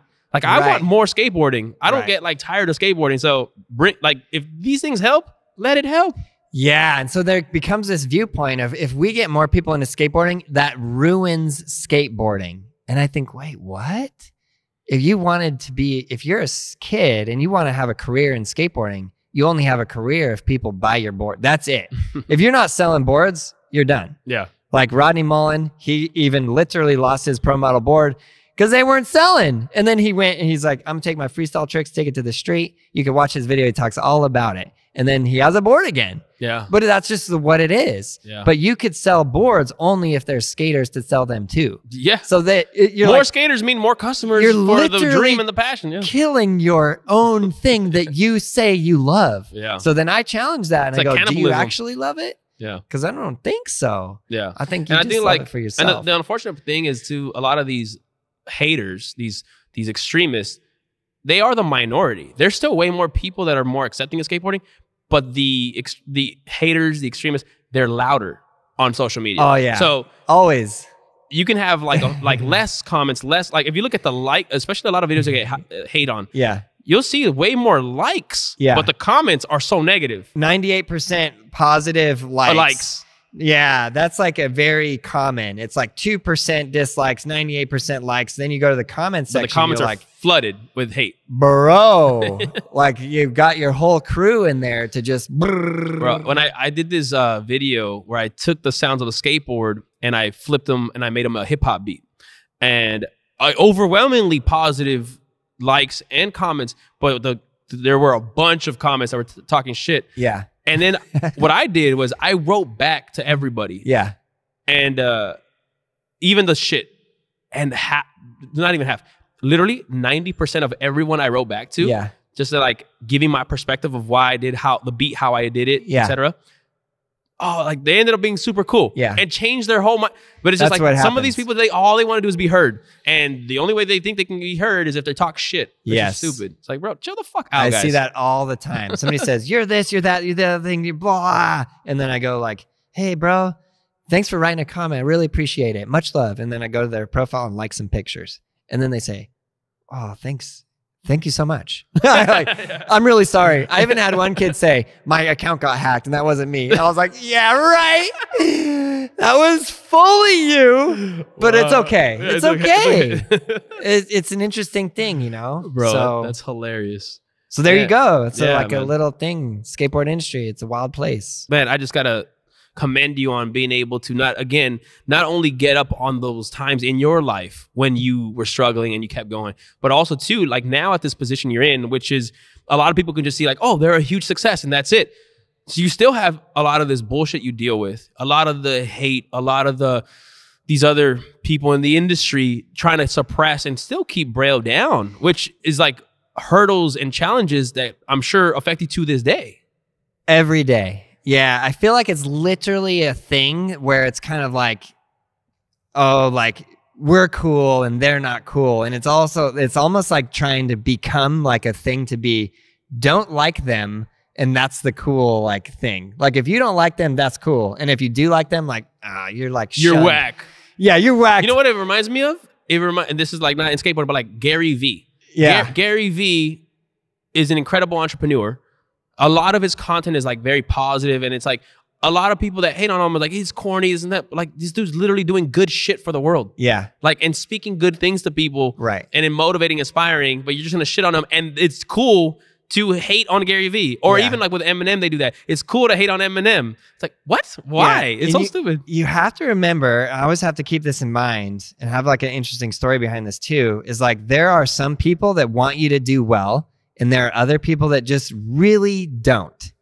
And if they can tear you down, that's what they're working on doing every single day. I had this, so I did this video. We do this video series where we give away a board. We go to a skate park and we find the kid who has the worst board. It's called Worst Board at the Park. And then we say, do a trick. He does a trick, we give him the board. Doesn't matter if it's an ollie, shove it. And this one kid had just a crap board and he does a 50-50 down the hubba and I give him the board. And in the video, he didn't say thank you. I actually think he did thank me, but I don't think we filmed it and I don't think it was in the video. And the comments were roasting him. And it was one of those scenarios where it was like 99.7% positive views. Likes. And then the comments were supposedly like hating on him. And his mom sent an email and said, please take the video down. And I said, I completely understand. My son, she said, my son would like to be a professional skateboarder, and I think this video is ruining his career. Please take the video down. And I said, I completely understand where you're coming from, and I've been in those shoes myself. I want you to do something for me and look through the comments and just count. Count how many comments were positive, and then count how many ones were negative. She was like, okay. She's like, okay, we got like 270 positive ones and 4 negative ones. And I was like, okay, so 4 people is ruining your kid's career. Guarantee you not. Guarantee you not. Yeah, so that then she said, you're right, I'm going to leave it up. And I said, of course you should leave it up. He did a good trick and his video has like 2 million views. He's trying to be part of the industry. You need exposure. That's another thing, like the hardest part about being in skateboarding or any industry is getting known. Yeah, exposure is the hardest thing. Skill is requirement. But the exposure is really what you need. Yeah. And if you get the exposure, that's if you're smart about it, you can capitalize, and that's where you can make money, you can make a career, you can make opportunities for yourself with exposure. There are a lot of people that are extremely talented and don't have exposure, and then it's really hard. And sometimes it is like a luck thing. Right. Someone who has a bunch of a good following reshares it or reposts or whatever, and like you get these boosts of luck. But even those boosts of luck, like in the end, like go 10 years later, if you didn't have the skill behind it, and the skill you have to keep it going. Keep it going. That's even a super struggle for us, keeping it going. Dude, we're at 5,000 plus videos. How do we come up with new ideas? How do we keep it going? And the internet and all these changes with YouTube and shorts. And now the world is changing again. You know what's crazy though is I don't know if you've looked more into the shorts, but like shorts, they're going to start doing an ad split. I know. Right. And so, and on YouTube, I actually got an email from YouTube the other day saying, I forgot how they worded it, but YouTube themselves said like, breathe new life into your previous videos there's a way now you can do it through the back end to just make a short version of the videos that already exist. That's right. And then you can make a short version of the videos that exist, and you can put an in card that links the long video. Yeah. You can also link the video in the comments. I know we're okay. We're messing with all this. That's awesome. I think that's actually going to be that's going to be a good help to the idea of like, man, what do we come up with now with having 5,000? Here's a bunch of, and that the shorts, man, like what I've seen is just like exponential growth. Yeah. Because the algorithm is different than the main video uploads. It's interesting. And it used to be all together and kind of mess your channel up. And I think just recently, as of maybe a week or two ago, they actually separated it out. So now it's more proper. Yeah. I just uploaded my first short maybe a week ago. My first short on the main channel. Yeah. We have a shorts channel that's been doing its thing. Right. But like, now that they're separated, you don't even need the second. I mean, you can still do it, but it's channel. Like, yeah. So now we're doing everything. Yeah. There's still like, we still got to make the long form content. Like that you can't got stop. to. That can't stop. Yeah. Right. So yeah, now even talking about the industry, before the only way to be part of anything is through Thrasher Magazine, Transworld. You're a part of a company. Now you don't even need companies. You literally just do your own thing. Put it out there, monetize yourself, and push it forward. And that is, to the old industry, the blockbuster, that's scary. Yeah. I mean, I understand that too. You have to innovate and adapt to the times. Always. And I hate seeing older companies, not just in skateboarding, but in music and et cetera, like when they are having trouble adapting, they want to hold down the people that are adapting. Yeah. It's like, bro, like that's like when Radiohead had they put out their album on their own. Mm-hmm. I remember when that happened, I was like, I don't understand the music industry really at all. But I know that was kind of like a bold move. Yeah. And a lot of these artists have started doing that more and more. It's just like, like you don't need to be giving a giant cut to these people that 90%. Yeah. You can just do it on your own. All these other big companies, like, you can still thrive. You don't have to be the crab in the bucket. You can enough. Yes. You can innovate and adapt to the times and keep it going. Right. You do have to adapt. But it's work. It's work. And I think that's where people get lazy and they just want to be, I want it this way because I'm used to this way. Yes. How you guys continuously innovate, adapt, study, cater to the current audience, and come up with ideas to find new ways to entertain, man. That's not only incredible, it's inspiring. What you guys do, man, motivates me. Not only as an active viewer and supporter, but also too, like, with the things that I want to do outside of even skateboarding. Like, I study what you guys do, and I'm like, man, like, they got it on lock. And I know, I'm sure there are times where it's like, oh man, are we going to keep it on lock? Like, that's I don't feel like we're on lock at all. No, but that's with any creator. Like, like all the big YouTubers that I know and all that stuff. Like, that's a constant struggle. But I think that pressure is good though. Yeah, I think so too. Because if you don't have that pressure, like, then you get complacent and then you fall behind. Exactly. It is hard to keep it on lock. Yes. But from what I see, man, you guys are doing an exceptional job. Thank you. And man, I just appreciate everything you guys do for skateboarding, all the hard work. Like you were telling me, you're a workaholic, 7 days a week. No vacations pretty much, or like no holidays off even. Before we wrap this up, like, how do you manage that? How do you balance your life to have a wife, have dogs, run this business, skate for another company? Like, how do you not lose your mind, bro?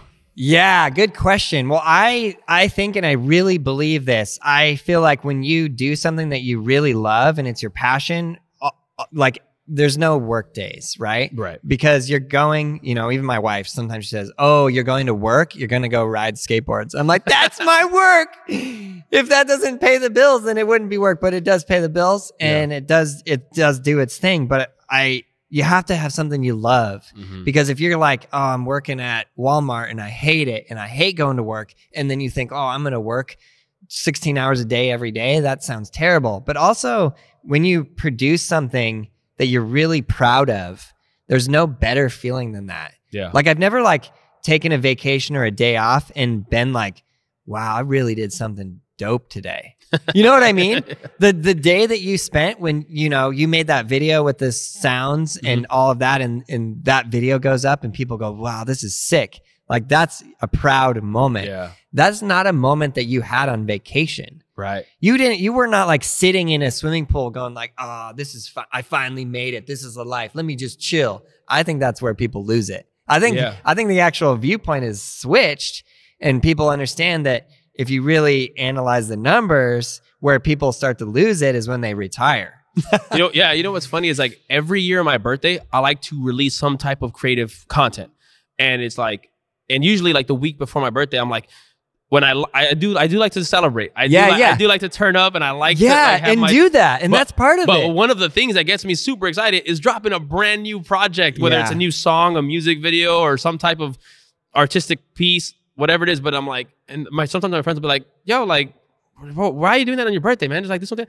No, but that gets me like, man, like that stoked. Makes me want to celebrate more than anything. Is if I can, on the day of whatever, or, you know, deliver this. Yeah. But I mean, obviously that applies to me in more days than just my birthday. But on my birthday, like I have to do something. Yeah. Drop something, and then it's like, it's work, but it's fun, man. And then you earned it. Yeah. Right. So, you know, it's not that I don't like have weekends with my wife and go take her places and have dinners and have fun times like that and celebrate and do those moments as well. But I always, even during those days, whether it's a good or bad thing, I'm always working.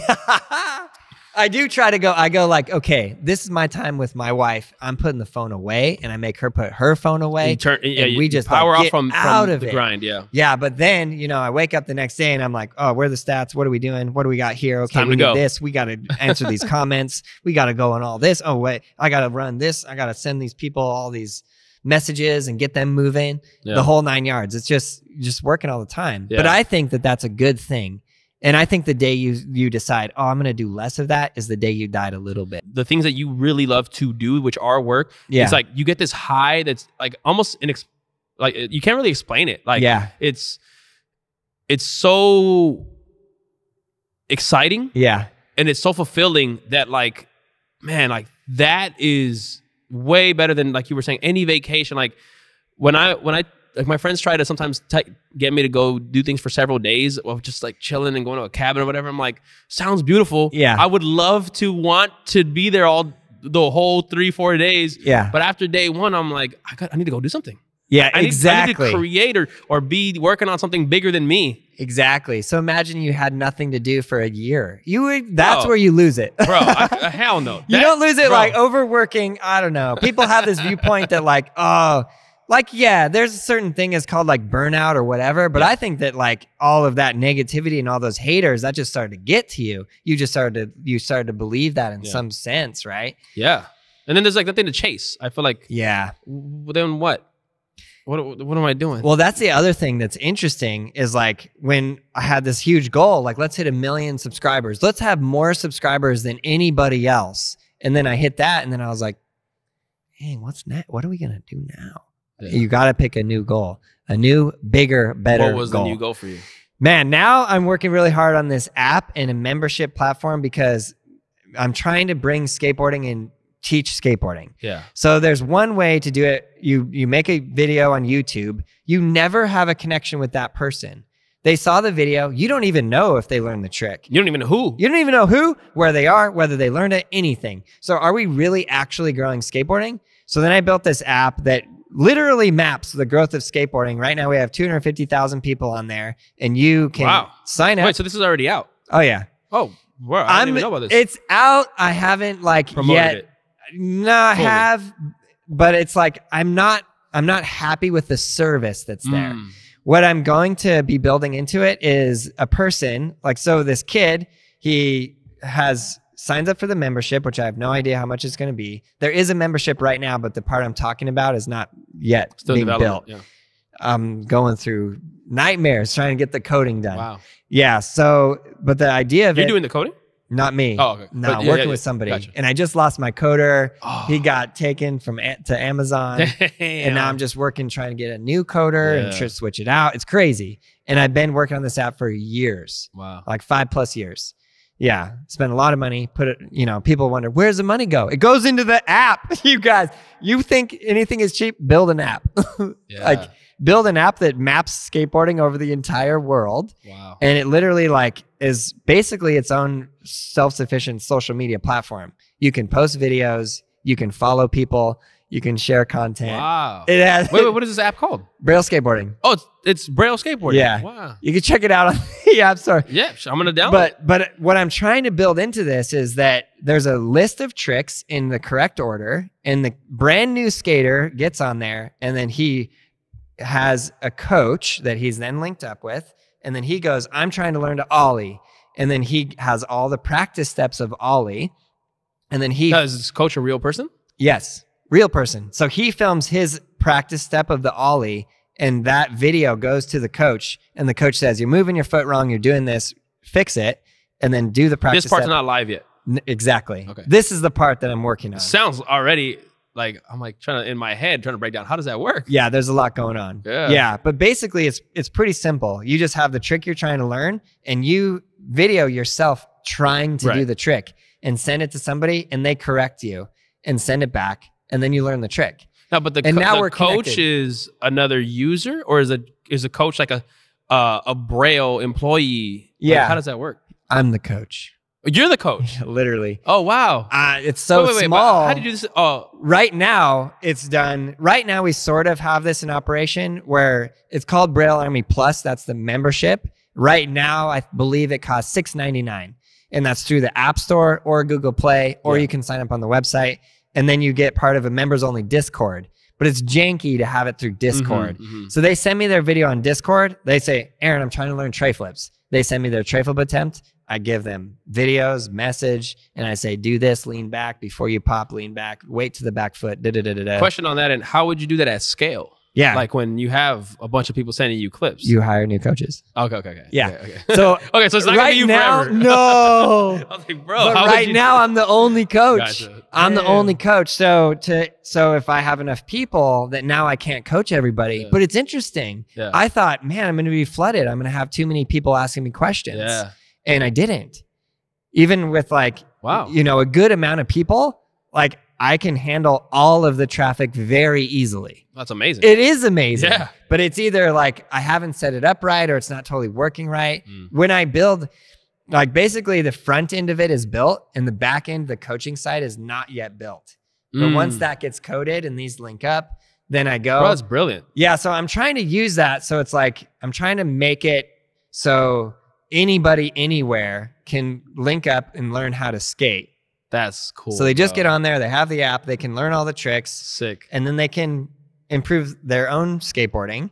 And then the idea is that then they turn around and then help other people in their community. So that's the other piece of it. Wow. So I want people to take responsibility for, I have this kid that he's from Turkey, and he has a skateboard channel, a Turkish skateboard channel, literally dubbed in Turkish. Yeah. And I have a Russian, you might not even know this. I have a Russian YouTube channel. I didn't know that. Yeah, 500,000 subs in Russian. And all he does is dub over the tutorials so people in Russian can learn. When I saw Mr. Beast talk about that, I was like, that is ingenious. Like, everyone who has a big channel needs to do that. And I love to hear that you're doing that. Yeah, well, I realized, okay, so I made all these tutorials, but what about people who don't speak English? Yeah. They can't learn. Yeah. So then I now I have Spanish, French, Russian, and I have a lot. Yeah. So, and I haven't put enough attention on. I put too much attention on, let's just make viral videos, and not enough attention on tutorials and teaching and growing skateboarding. And that's where I've started to fall off. I don't know if you saw Mr. Beast talk about it, but he's getting way more views now on the other languages on videos he already has than he's getting on his current videos, which already make an insane amount of, it's sick. Yeah, it's interesting because the AdSense is different, right? Yeah. So then you have like the Spanish AdSense, which is way less than ours. So that's a big factor. So I will hire these guys and I'll be like, you have a portion of the AdSense. This is basically your channel. Right. As long as you're dubbing it over, you get a cut of that AdSense for that channel. That's how we run it. Smart. So it is smart, but then sometimes the AdSense is so little, the person can't make it. No way. Yeah. And where it works is places like Russia, where the US dollar, you know. Yeah. And I know US and Russia has whatever conflict they're having, but that, you know. But not fans of skateboarding. Right. I know. But you know what's interesting is I have kids in Russia who are subscribed to my app, and the United States and Russia get into a conflict, and they unsubscribed all of those kids. Literally, just overnight. Just you cannot use this service because you're a Russian kid. And I started thinking, imagine you're a little kid in Russia. You're just trying to learn how to kickflip. It fucking sucks. And now all of a sudden you can't even do the service because you were born in this country that's having a fight with another. Isn't it wild? It sucks, man. Think about that kind of stuff. That's it's heartbreaking. Crazy. Yeah. Huh? That's terrible, man. Yeah. It's a very interesting thing. Whoa.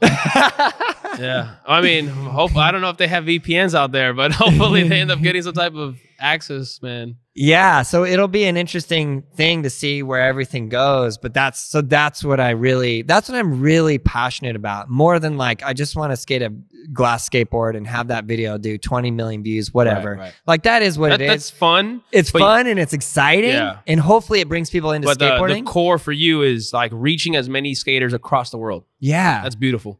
And if a bunch of skaters want to hate my guts for doing that, let's go. Let's go. Bro. Nah, man. It's an interesting thing, though. Huh? It is, man. And I'm telling you, man, like, just I've seen so much stuff behind the scenes in skateboarding where it's just like, honestly, man, I fucking hate a lot of the skate industry now. Yeah. Oh, I saw this sweater. I thought it was so good. It's from Skate Mental, which is, you know, it said, I love skateboarding. I hate skateboarders. And I thought, why didn't I make that sweater?